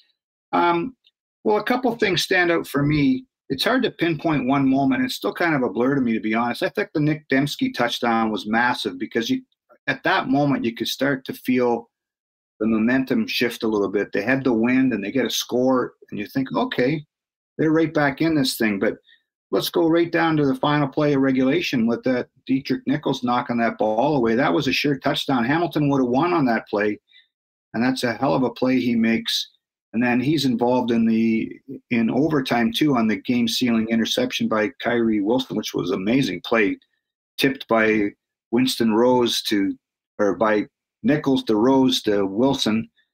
That was a special play. The Darvin Adams touchdown. There's a lot of things that stand out, but I guess 2 for me would be the Dembski touchdown and the Nichols play at goal line near the end of regulation. Well, you talk about, I mean, for a team that had historically great defense, and Brandon Alexander was on with us yesterday, and he sort of chuckled when I asked him this, but I mean, I can't think of a more appropriate way for a legendary defense that had so many contributors over the course of the year to win a championship on a walk-off, game-ending, season-ending pick that was touched by 3 different members of the defense before it ended up being, on the ground. Yeah, think about that a little bit, because let's examine that. People talked about, the Bombers returning so many players and the continuity and how important it was, but Dietrich Nichols wasn't on the team in 2019. He's a CFL All-Star. DeAndre Alford wasn't on the team in 2019. He's a CFL All-Star. Winston Rose wasn't with the team at the beginning of the year. He makes a play at the end. Alden Darby wasn't on the team. They made a trade for him during training camp when Mercy Maston went down. He had a pick in the Grey Cup game. So, there were some players on defense that when training camp started, we thought, who the hell are these guys? And they, not only became All-Stars, their fingerprints are all over that win too. Well, I remember you coming on with us as we were getting ready for the season. They had 35 DBs in camp. 35. Yeah. I guess when you have that many, chances are you're going to find 1 or 2. But yeah. Honestly, Ed, going into the season, I don't think anyone could have imagined the seasons that Alford and Nichols had. And maybe that's a nice little segue into not just those 2, but 9 of their teammates being named All-Canadians yesterday by the CFL. 11 All-Stars. I had to go back and look. It's a Bomber record. They started doing the CFL All-Star team in 1962. And remember, before a lot of this, it was the Western Intercollegiate Rugby Union, or whatever they called it, and then the Ontario League. There wasn't even really a league until the late 50s formally.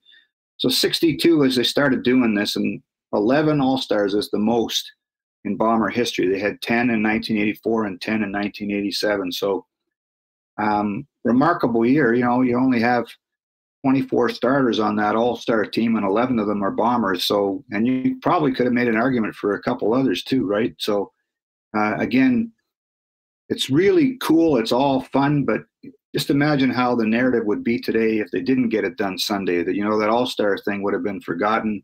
People wouldn't be as excited about the schedule coming out today as they are, because it would have still been a nasty hangover from Sunday instead of a good hangover. No doubt. Hey, while you mentioned, we won't go through the entire schedule, but Remis and I were kind of going through it beforehand. Will anything stand out to you other than the fact that after going through an entire season without seeing Paul Lapalisse and the Ottawa Red Blocks, they get him home in the first 2 weeks of the season before the Grey Cup rematch with the Hamilton Tiger Cats in week 3. Yeah, I imagine that the guys in Ottawa aren't too happy when they saw the schedule come out. It's like, wait a minute, we're trying to rebuild this thing and we get the Grey Cup champs back to back to open the season. Thanks a lot. That was such an oversight last year or this year when Winnipeg didn't play Ottawa. I've got a piece up on the site already about the schedule and some of the things that jumped out to me. It's just good to get back to 18 games, hopefully. There's the 3 buys in there. There's the Labor Day game, the Banjo Bowl, all the things that matter. There's one stretch in the summer where the Bombers are on the road for 3 games in a row, which just seems ridiculous. And then there's also a back-to-back on the road where they're in Toronto and then BC, I believe, and it's within 5 days. So, there's always something that people are going to complain about, the coaches and players, but I just hope we can get back to 18 games and seeing everybody again, because this past year was weird, but a good weird. Yeah, no. Well, it was weird last night, but again, a good weird was a good way to describe it. What a turnout. And I guess a really special day. For Bob, was that Bob Irving's final official duty as the voice of the Bombers, publicly? I'm sure he'll MC a dinner for, the Grey Cup champs at some point, but publicly for Bomber fans. And it was great. Walby did an awesome job, as well as a number of other people, giving Bob the due respect that he is deserving. But I guess that sort of was the final act for Bob. And what a way to go out with back-to-back championships and being the MC for another big party here in Winnipeg. Yeah, I make no bones about the fact he's one of my best buddies. And so we flew back on Monday and on our charter, and I guess he flew back too. And about Tuesday at 5 o'clock, I get this phone call. And I hadn't talked to Bob since before the game. And it's like, what? You know how he talks. What the hell? I'm done. I'm finished. And you don't even call me anymore.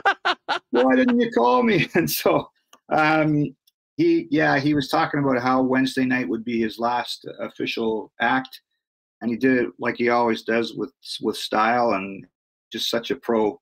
But what a way to finish, right? What a way to finish that. He was at the after party, and he was talking about that because we missed each other. I didn't get back to Burlington until about 12:30 when we were finished doing all our content stuff, and we were helping some of the guys pack up some of the equipment and stuff. And by the time we got back, the party was already rocking and rolling, and there were 2 levels to it. And I went downstairs because there was some food, and I didn't realize, and someone came up to me and said, "Hey, did you know that Bob's upstairs?" And so I go running upstairs. It was kind of a nightclub, and I thought, why would Bob be in here? But I guess he was for a while. I just missed him. So that's why he was probably giving me the gears yesterday when he called about ignoring him. But we've seen a lot of the videos that the players have put on Instagram. Of course, right. I can't imagine. You ever been on a flight like the one that you were on back from Hamilton to Winnipeg, Ed? I'm trying to remember what 2019 was like. That was a bit of a blur too. But no, it was fun. It's just fun. It's, these guys work so hard. And, there was a lot of extra stress, and it was different this year with the protocols and having to come in 3 times a week to get tested and just being really cautious about that. I don't think a lot of people appreciate how much stress that brought on everybody, right? You didn't want to be the one person that got it and everybody else points at you as if there's a spread or, people have to sit out. That plane ride back was fun. It was, I've told the story a couple times now, but a lot of the staff and coaches and doctors or anything were at the front of the plane. I was about row 13 or 14, and then behind me and back were all the players, and we were just barely had taken off, where you could hear the guys in the back yell, "Tarps off," and they all take their shirts off, and they're pounding the drinks, and the music's going. And they asked Darren Cameron to come back for something. I think they kind of tricked him, and then the minute he gets back there, they told him he had to take his shirt off too, like everybody else. He was all over that. Any excuse for DC to do a little flexing around some people. He was all in on that, 100%. But that, I said to Riley, our excellent video guy, he was sitting beside me, and I said, "There's no chance in hell I'm going back there, because nobody wants to see me with my shirt off. If I have to hold it for 2 hours, I will. I'm not going back there to go to the bathroom or anything." But it was fun. It was very tame. After we landed, apparently the flight attendant said to Michael Shea that it was a really well-behaved and respectful bunch, which is great because, I don't know, I just finished reading the Jeff Pearlman's book on the 1986 Mets, and I guess they got a huge bill from the airline when they came back because they just trashed the thing. I don't even know how it landed from the stories I read about that party after they won the World Series. Hey, we know and we hear from Mike O'Shea all season long. He is as all business of an individual as there is. He's always focused on the next game, the next practice, the next thing. Well, now next season is a little far away. How's the coach been enjoying things, and how much does he change once the final buzzer has gone and his team has the Grey Cup? I remember seeing him and talking to him in the weeks after the 2019 Grey Cup, and it's just amazing to see because he is such a regular, down-to-earth guy that likes to have fun and certainly has earned the right to do that. But not until the job is finished. Now the job is finished. How's Coach been enjoying the last few days? Well, he did some interviews before last night's celebration. He came out, of course it's cold, and he came out in a t-shirt and stood there for 15 minutes and did interviews. He's the toughest guy around. And then, he talked about, somebody asked him about the rumors about the GM and head coach job in Edmonton his name being associated with that. He says, "I'm not thinking about that. I just want to drink some more beers with my team." And then afterwards, him and his wife Rashir are out there cleaning up. Joey Slattery had a great video of a picture of him out there picking up the empty beer cans and stuff after the game. He's a beauty. He got on the intercom as the plane was landing and, changed the schedule so that the players didn't have to come in too early the next day or for exit meetings. And as he signed off, he said, he gave a speech and he said, "And by the way, that wasn't bad yesterday." talking about the game. And it's just kind of low-keying, you know, an overtime win in Grey Cup to go back-to-back. You know, you can see why the players love him. He's so genuine. And you're right, though. Once the season's over, I think his guard comes down a little bit, and he's not afraid to have a few beers with his team. Well, we're certainly hoping to catch up with the coach in the weeks to come, and you know, now give a little bit of space from the celebration, and everything, and look back. It's just an absolutely special team, a special year, with you know, a real special leader that we've been following throughout his career. Now, I have to ask you, Ed. I mean, you've been following this team for a long time. I mean, just when it comes to Mike O'Shea, I mean, he's now the second winningest coach in Blue Bomber history. He's the architect and leader of a repeat championship, which hasn't happened in just about 60 years. I believe 61 was the last time it happened. We know Bud Grant is the standard for Winnipeg coaches, but I would say that we can now start having the conversation that if Mike O'Shea stays here in Winnipeg and continues to lead this club, the potential of Mike O'Shea to be right there alongside the greatest that have ever done it with this team and this league certainly on the table. He's got a lot of years left. Right. So I think technically Husty's third, because I think he's behind Cal Murphy in wins. But there's two statues, right? There's Bud Grant and there's Cal Murphy in front at IG Field. And I think if Mike O'Shea keeps piling up the wins like he does, you know, there could be a third statue, because you're right. It's been since 1961-62 since this team went back-to-back. Bud Grant's a legend, Cal Murphy's a legend, and Mike O'Shea is right there too. If he's comfortable and wants to stay here, and I know he likes Winnipeg, loves Winnipeg, and I think the organization will do what they can to keep him here, then there's nothing to stop him. He's still young too. That's the other thing people forget. You know, he's if he wants to keep coaching, he could go for a couple more decades here, right? I don't know. No doubt. No doubt about it. Yeah, absolutely. And the run, I keep going back. I started with the team in 2016 after leaving the paper. And remember, that's the summer where they were 1-4, and there was all kinds of rumors about his future and all that. And they make the quarterback change from Matt Nichols from Drew Willie, crank out 7 wins. I'd have to do the math, but look at the 1-loss record since that winning streak started. It is remarkable. And again, that's Mike O'Shea. That's the organization for sticking with him, but that's his blueprint coming forward too.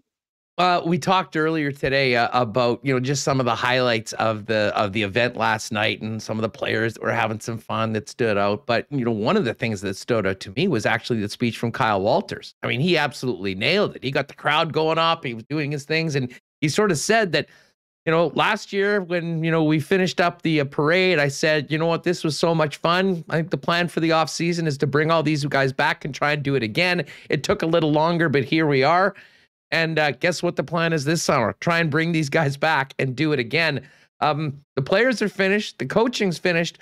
But now Kyle Walters gets to work. And, you know, I would imagine that while there's still a ton of players that will need to be re-signed, with the success that this team has had, the incredible connection these guys seem to have with each other, with the organization, with the city, with the fans, probably an enviable position as far as general managers go, despite all the work that's going to need to be done to get pen to paper. Yeah, it's going to be really interesting, Huss, because I think that we're kind of at a bit of a crossroads here in a way, because, you know, in the build up to 2019, the players knew they had something going here and they wanted to be around it, and they got it done in that memorable November. And then we lost the season in 2020, and then leading into this year, you know, the players had to take pay cuts, but there was a real consensus to let's do whatever we can to keep this together and take another shot at it. So I guess my concern would be, if I could take a step back, would be that this team's won 2 in a row now, and as much as a lot of players would like to come back and maybe go for the three-peat, there's probably a lot of guys that are saying, you know, I don't get to play for very long, and if Team X is offering me more money or more playing time, I'm out. And that's something that the Bombers are going to have to wrestle with. Their depth could be really tested here. And, you know, teams come after the champions, right? They always want to poach. They poach your personnel. They poach your players. So the next few months are going to be very interesting for Kyle Walters and company, because this team, you like you say, you want to keep it intact, but there's going to be a lot of names on that depth chart that are going to be targeted by other teams around this league, and that's going to be fascinating to watch. Well, Brandon Alexander said yesterday on the program, coined a new phrase, it's Winnipeg or nothing. So hopefully that's the case when the guys are talking to Kyle Walters and we see most of these characters back looking to do it for a third consecutive time next season. Ed, I know you got, despite the celebrations continuing, you mentioned there is a lot of work to do. Folks can go to bluebombers.com for the latest on the schedule, the All-Stars, everything else happening. And credit to you and the content team. You mentioned Riley. Like that week of seeing what was being cranked out, both on the site, the videos they put on social media. I said this to Remis last night. Like, I'm consuming a lot of content from teams all around North America, and I'm not sure there's many, if any, that do it better than the crew you're working with there. So hats off to everyone there behind the scenes as well. What a magical year. Great night. And as I said, hopefully in about 50 weeks, maybe we'll be having similar conversations, but still a lot of work to go. Ed, thanks for everything this year. We love you. Everyone in the chat appreciates your time. Have a great holiday with the family, and congratulations again, and enjoy that ring ceremony whenever it happens. Yeah, whenever it happens. Hey, appreciate you having me on all season. You and Remo have done a great job with this thing, Huss. It's really fun. And so I'm doing a lot of saluting. I salute you guys. I salute Bomber fans, and happy holidays, everybody. Thanks. Hey, good times in the peg right now, Eddie. Thanks so much. There it is. Ed Tait. You can follow him on Twitter at EdTaitWFC and check out all the great work Ed does. Feeding Bomber fans the information they need over at bluebombers.com. All right, we are going to hear from Coach Paul Maurice. And then after hearing from the coach, we will let you know who is the winner of these prime seats to tomorrow's game, courtesy of our friends at Canadian Club. Of course, there was some CC being poured last night, a few beers being going in the crowd last night. One more time at IG Field, of course, the Canadian Club folks are the official spirit and whiskey of the Winnipeg Blue Bombers and a great supporter of ours. We'll have another marble race tomorrow with another Winnipeg Sports Talk hoodie to be given away. See if I might be able to get into the tickle trunk and have a I Love Rye package as well, including some of the great taste at Canadian Club. But right now, for the holidays, head down to your local Manitoba liquor marts. You'll be eligible to win 5,000 air miles when you purchase Canadian Club, as well as bonus air miles on your purchase. For more details, look at the Canadian Club display in all of your local Manitoba liquor marts. And hey, our pal Nick from the Nick and Nicky DQ group has popped in. Shout out to Nick. I have to tell you, there's a couple things that they've got going on right now, including, now this is only at the St. Anne's location, but a special plug now going into Christmas. Buy all their box novelties, dilly bars, Buster bars, my personal favorite, the ice cream sandwiches as well.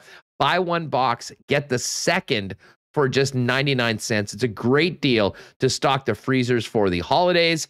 So that's at the St. Anne's location only.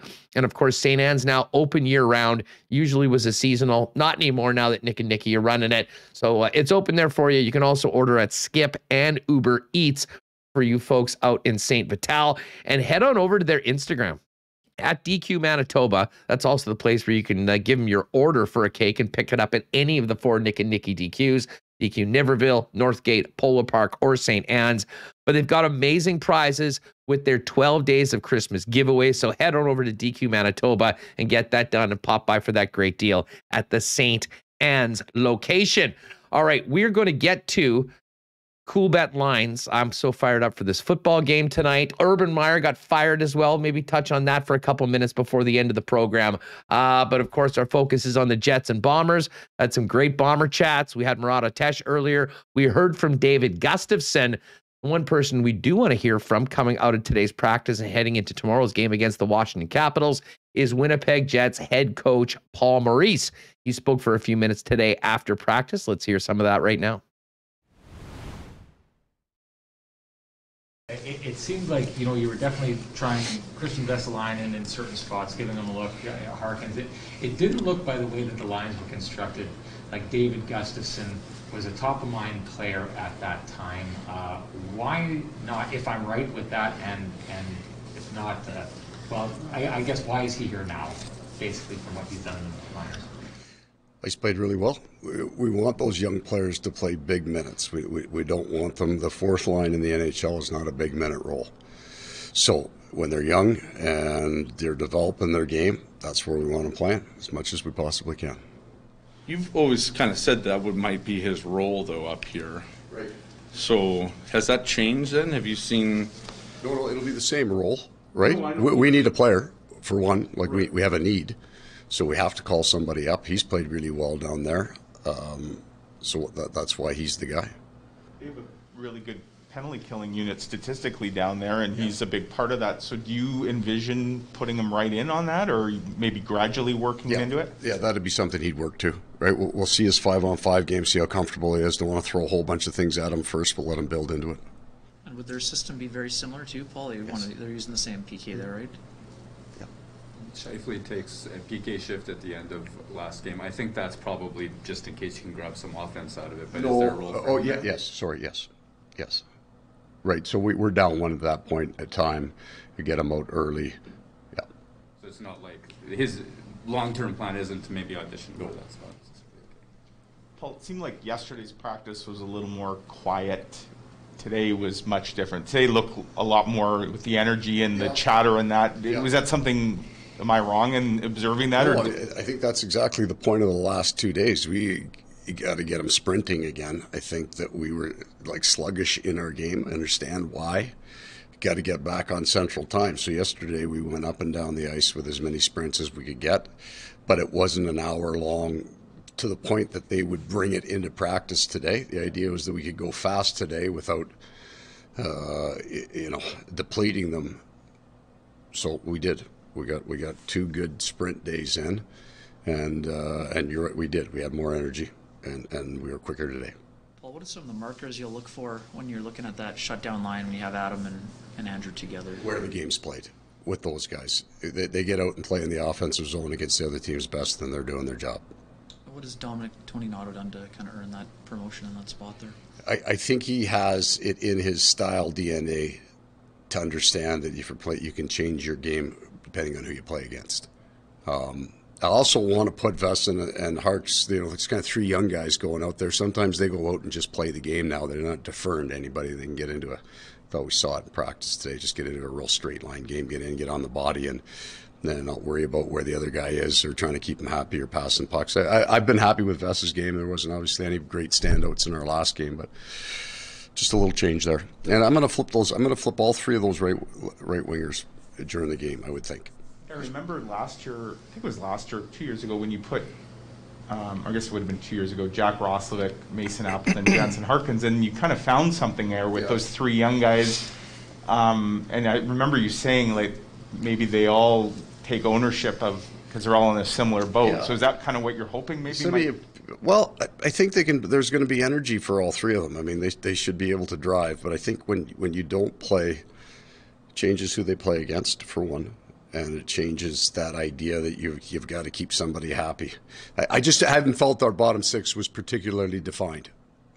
I've spread it out a little bit. So, and that in part is because Scheif and Wheels are gone, and then Wheels goes back out of our lineup. Stas was out for a bit, so we haven't been able to structure a whole lot. But I like a little bit more definition on our bottom 6, so I have an idea what's coming off the bench. Christian and David have played together before and had quite a bit of success with the Moose too. I mean, do you see that as a benefit also? Well, it's not a negative, right, Ken? We would look at that and say, hopefully we can see a little bit of that. They'll talk to each other on the ice. They all of those things matter, right? That connection between a player that, what are you going to do when this happens? I just wanted to chip that puck, you go. Like those little small conversations that happen at a bench will speed a lineup. David, I imagine you saw the things you wanted to see in a young player, that he didn't go down and woe is me and sulk as some guys maybe would in that situation. We saw what we wanted to see almost in the very first time he hit the ice in development camp years ago. We're going, I think that guy's going to play. Right? First of all, he's just physically strong, man. Speed and the speed of the game. So he's not the fastest guy in the league.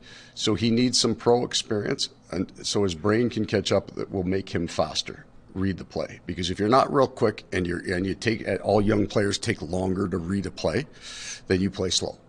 So he needs some pro experience to read the game, so his reads. Now, he's a smart guy. He's going to get the reads. And once he gets the reads, the question is how quick can he play that game?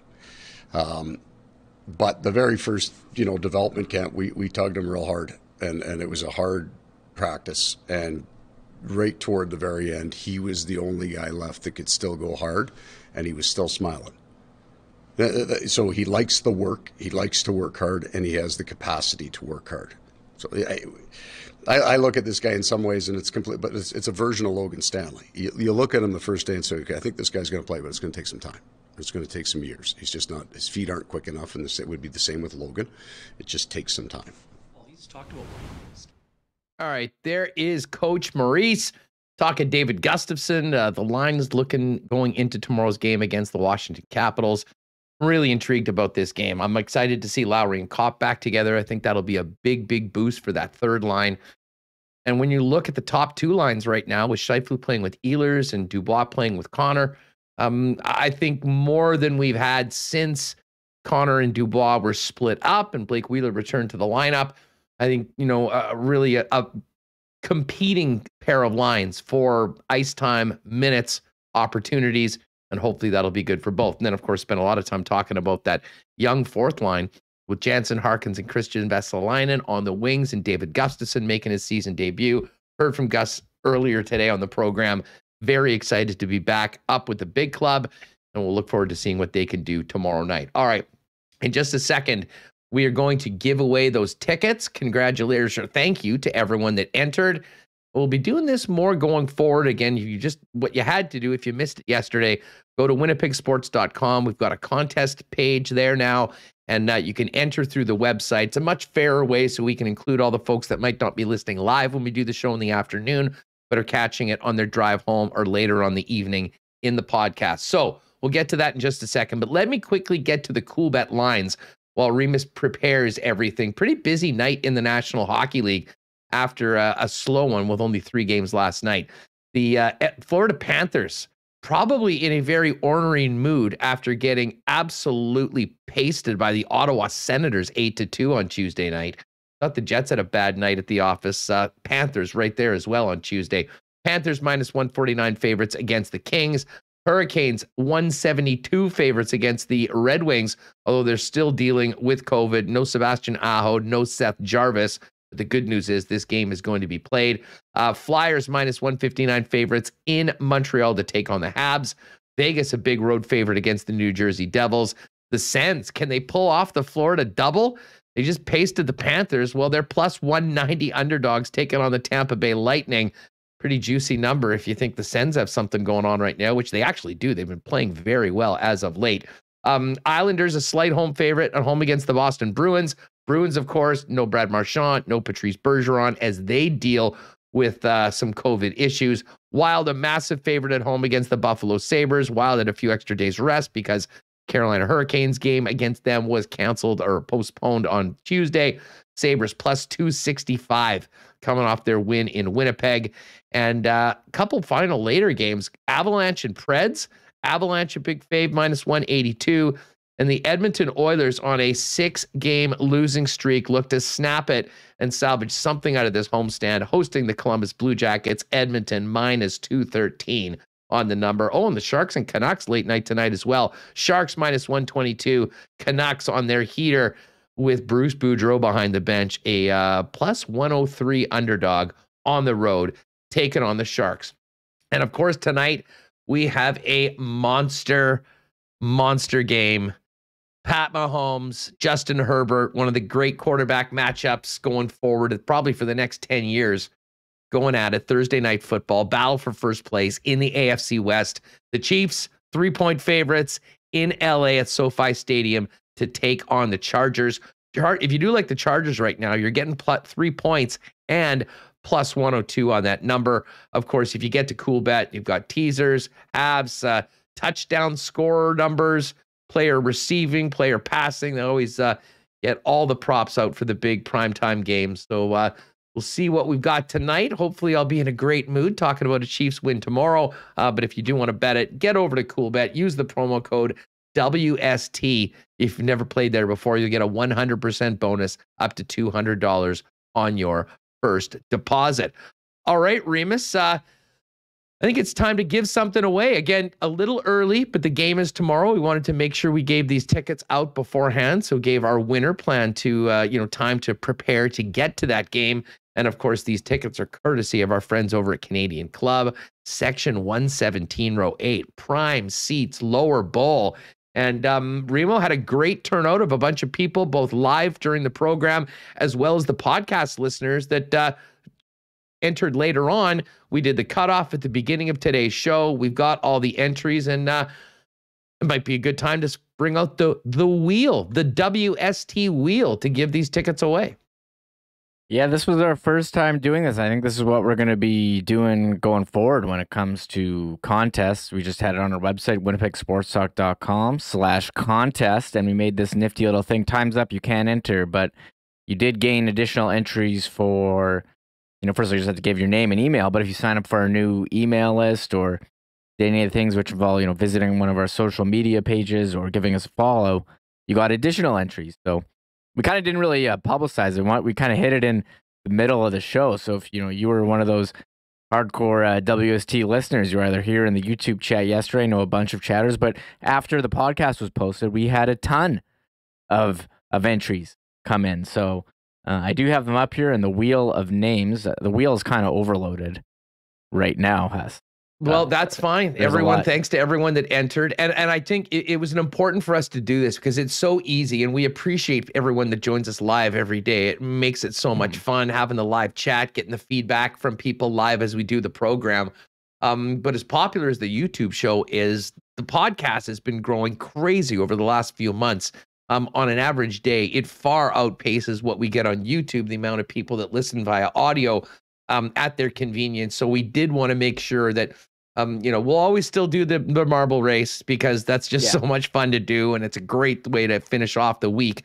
But for some of these bigger prizes, we did want to make sure that we made it available for the podcast listeners. So thanks to everyone on the pod that entered as well. Well, Kamish, I think it's time to click to spin and see who's going to see the Jets and Caps, courtesy of Winnipeg Sports Talk and our friends at Canadian Club. Okay, yeah, let's see. And, we'll be doing this again. I think more giveaways to come. We'll put them on our website, get everyone involved. And this is kind of the first one. So we're going to keep it going lots more. I'm pumped. You know what? I'm going to pop by Royal over the course of the next couple days. Of course, all of their Bomber Championship gear is coming in. Maybe pick up a couple of items. And next week, with everything coming off, maybe we'll give away maybe a Bomber tee or a championship hat or something like that. Pick up a few things. And obviously, we've had such great sponsors, the Nick and Nikki DQ Group and Canadian Club with the prizing for the marble races, as well as other people. It'll drop stuff off. I mean, our pal Chris did it with one of those Grey Cup cakes. We had Mike, who gave us some Jet tickets a couple weeks ago that made some people really happy. So fun to be able to do some of these giveaways on the program. But anyways, without further ado, let's get spinning and see who's going to see the Jets and Caps tomorrow night. I'm just going to hit this and we're going to go. And I know it's probably tough to read all the names. There's like over 255 entries because a lot of people got 6 entries and so people have less. But here we go. I'm just going to hit it and we'll see who's going to the game tomorrow. Let's go. Let's go. Ovi and the Caps coming to take on the Jets tomorrow night. The wheel is spinning. I can't even see, but it looks like the winner is Mike Barrett. Way to go, Mike. There you go. I'm not sure whether Mike is with us in chat, whether he is a YouTuber or a podcast listener, but Mike, thank you for listening. Thank you for making Winnipeg Sports Talk a part of your day. And enjoy the game tomorrow night. Great thing about this is we, of course, have Mike's email because of the way that people entered. So as soon as the show's over, I'll be getting Mike's email. I'll be sending him the tickets. And Mike, let us know how you enjoyed the game. And congratulations from Winnipeg Sports Talk and our friends over at Canadian Club. Yeah, I was going to say, Mike entered. He entered in the afternoon, Huss. So I'm assuming he's a podcast listener. So congrats to Mike. Perfect, Mike. Well, anyways, enjoy the game tomorrow. Fingers crossed. I mean, the weekend games have been better. The weekend games, I mean, that weekend we had a couple weeks ago with that Devils game on Friday night coming off the shutout. It was a very different game from the disappointing performance against Arizona. So let's hope we get that same thing tomorrow night. Pretty dull game on Tuesday. Hopefully the Jets fire it up tomorrow and get a big win against the Washington Capitals. And you, Mike, will be enjoying it from some great seats, courtesy of our friends at Canadian Club. And then, of course, Sunday afternoon, right back at it, St. Louis Blues, big Central Division matchup, matinee game. Big weekend for the Winnipeg Jets, especially considering kind of a couple points left on the table earlier this week. Everything's so tight in the Western Conference and Central Division right now. Every point valuable. But we'll talk more about the game tomorrow. Brandon Rowicki's going to join us, get his thoughts on the Jets heading into the weekend. Always love chopping it up with Brandon Rowicki. And as I mentioned, we are hoping that we will have the legend himself, Bob Irving, on the program tomorrow as well. If not tomorrow, at some point early next week. But we're hoping to pull it off tomorrow, so make sure you join us then to do it. Remo, what's up for you tonight? I don't know, actually. I know there's a lot of hockey games on, so maybe after this I'll get a DraftKings lineup in and try to sweat that out. That could be an option for me, or I got to maybe do some other stuff for Winnipeg Sports Talk website. It seems like every night I've been working on things, so give us a follow. It's not all just champagne and caviar and 2 hours of laughs with me during the day. A lot of things going on behind the scenes. I'm actually going to pop by a few sponsors after the program today with a little holiday greeting and see what's up. So any thoughts on this game tonight? My Chiefs going to keep it rolling, or are you riding with the home Chargers and the home dog at SoFi Stadium? I'm going with the Chargers here. I think the Chiefs, they got some bad karma there with the Jackson Mahomes news today. God, he's such an idiot. What did he do? I've been getting all these messages about Jackson Mahomes, and I'm almost blocking. I should make his name blocked in Twitter so I can't get triggered by this. But honestly, sometimes I think Pat Mahomes just wants to kill his family. I'm joking, of course, but his brother is so damn annoying and just does so many dumb things on social media. It's got to be quite embarrassing for Mahomes. So he got dragged online by a Casey cocktail bar. I guess he wanted to go in and they couldn't seat him because they were closed, and he threw a hissy fit or something. Oh my!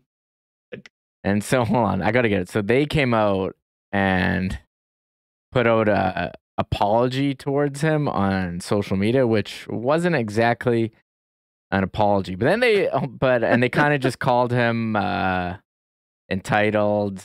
Here, where is it? I got to and then he since kind of redacted their note. But they sent a bit of a heater his way. If you're unfamiliar, by the way, I'll just update people. So Jackson Mahomes is Patrick Mahomes' little brother, and he fancies himself as somewhat of a TikTok star. He does these dumb little dances for social media all the time. I have no idea if he does anything else really, other than just bumper shine the coattails of his brother's greatness.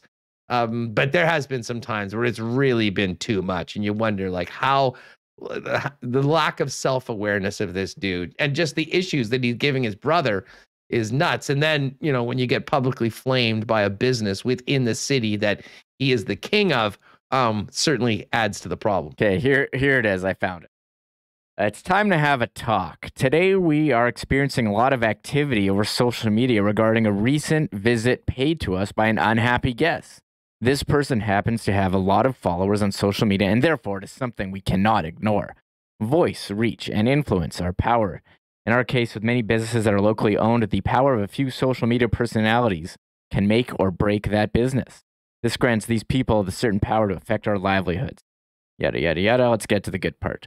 Dear Jackson Mahomes, we are sorry that we set boundaries that you tried to ignore. Oftentimes, people with unearned status and a sense of entitlement think they are above the rules and will lash out at the employee enforcing them. We are sorry we cannot seat your very large group. As you probably saw, our bar is very small. We are sorry that you have the reach that you do, or at least you think you do, and that instead of using it for something positive, you decided to use it to try and crush a small business. We survived a global pandemic. We'll survive your ego. We are sorry you did. This is amazing. We are sorry you didn't reach out to us before taking to social media, but then again, that is an expectation we would have from a mature and rational person, not someone who pours water on fans and dances over the memorials of tragically lost people for TikTok clout. Referencing he danced over Sean Taylor's number. Sean Taylor, yeah. We have not been fortunate enough to be born into a much more talented and much more famous family, but we would like to think that if we did have that much luck, we would use our influence in much more responsible ways. Wow. Yes. Well, I'm just hoping that the Mahomes family ends today with a 1-1 record, because younger brother took a serious L today from the KC cocktail bar, and big bro's got a big game tonight, and hopefully he can get a win. You know what? Credit to the KC cocktail bar for doing that. I you know, you probably run the risk of pissing off a few people that are, you know, huge Chiefs fans and love Patrick Mahomes. But to be honest with you, there's nothing worse than entitled people, especially for real no reason other than just luck of being birthed, to give it to especially small businesses like that. So anyways, shout out to the KC cocktail bar for that. Should be a great game tonight. And of course, tomorrow, it's all about the weekend. Jets taking on the Caps, Jets taking on the St. Louis Blues. And fingers crossed, we'll have a very, very special guest to wrap up Bombers Victory Week in one, Bob Irving. Hopefully that's going to happen tomorrow. If not, it'll be early next week. But make sure you join us tomorrow. We'll have the latest on the Jets heading into the game, Rowicki, as I mentioned, and much more as well, as the Bombers continue to celebrate that back-to-back championship. Big shout out to all of our sponsors. Don't forget, Bomber gear shipments are literally arriving every few minutes at Royal Sports. They're getting it all out right now. Head on down to Royal if you want to cop all that Bomber Championship gear. Our friends at F Apparel, Vita Health, Culligan Water, Manitoba Battery, Not Auto Corp, Little Brown Jug. Gonna have a couple 1919s watching the game tonight, I think. Princess Auto, Boston Pizza, the Nick and Nicky DQ Group, Canadian Club. Thanks again to CC for those tickets, and congratulations again to Mike Bart, who won. And of course, Coolbet Canada. I'm on the Chiefs -3 tonight, folks. Have a great night. Thank you very much for listening. Shout out to Remis and everyone that entered in the contest. We'll try and do more of that heading into Christmas. Some few special WST Christmas giveaways next week. But enjoy this night. Big sports weekend coming up. Enjoy the football game this evening. And thanks for being with us. Murat, Tesh, Ed, Tait. We love you. Appreciate you joining us. We'll see you tomorrow, folks. 1 o'clock. Bob Irving, Marble Race, Brandon Rowicki on the Jets. Going to be a great way to get into the weekend right here on WST. Oh my God! Oh! Shut it down! Let's go home!